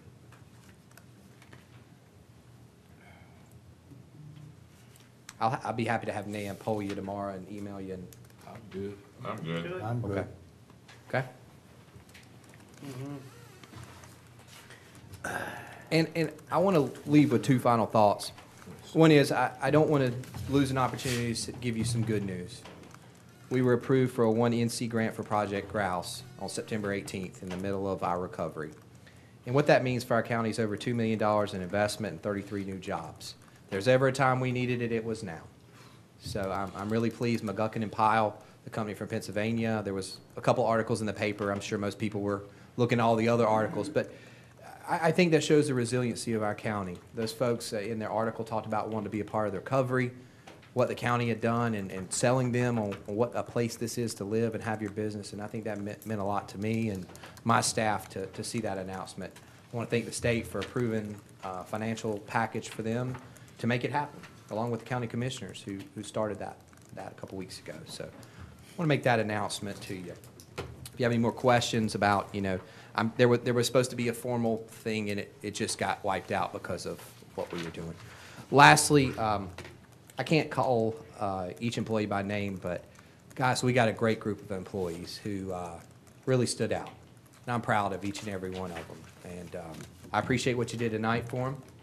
And I appreciate what you do every day for them. But we are blessed in this county with people who care about this county, who want to see it succeed and want to see it be the best it can be. So I'll leave you with that thought. Thank you. Okay, thank you. Before we go into closed session, I just want to thank this gentleman here who was our protection tonight from the sheriff's office. Yeah. Thank you very much. And at the same token, I'd like to, I think it would be a good idea that if we let our people know to watch Channel 10, and they can get a lot of the information that was given here tonight by the FEMA people. I think they can watch that program and get the same information that was given to us tonight. And that goes, I think, 3 times during the week, if I'm not mistaken, the program? Yeah. So I heartily recommend that each of us tell our community people that they should be watching Channel 10 for those programs. What time, Chair? I believe they start at 12. What do you say? I didn't hear that. Whenever you want it. Oh, run it all day? Except for Friday mornings between 8 and 9. Oh, you got to press some look at it. Okay. Make a motion, go in We closed gotta session. go into closed session. Make a motion, go in closed session. Second? Second. All in favor, say aye. Aye. We're now in closed session.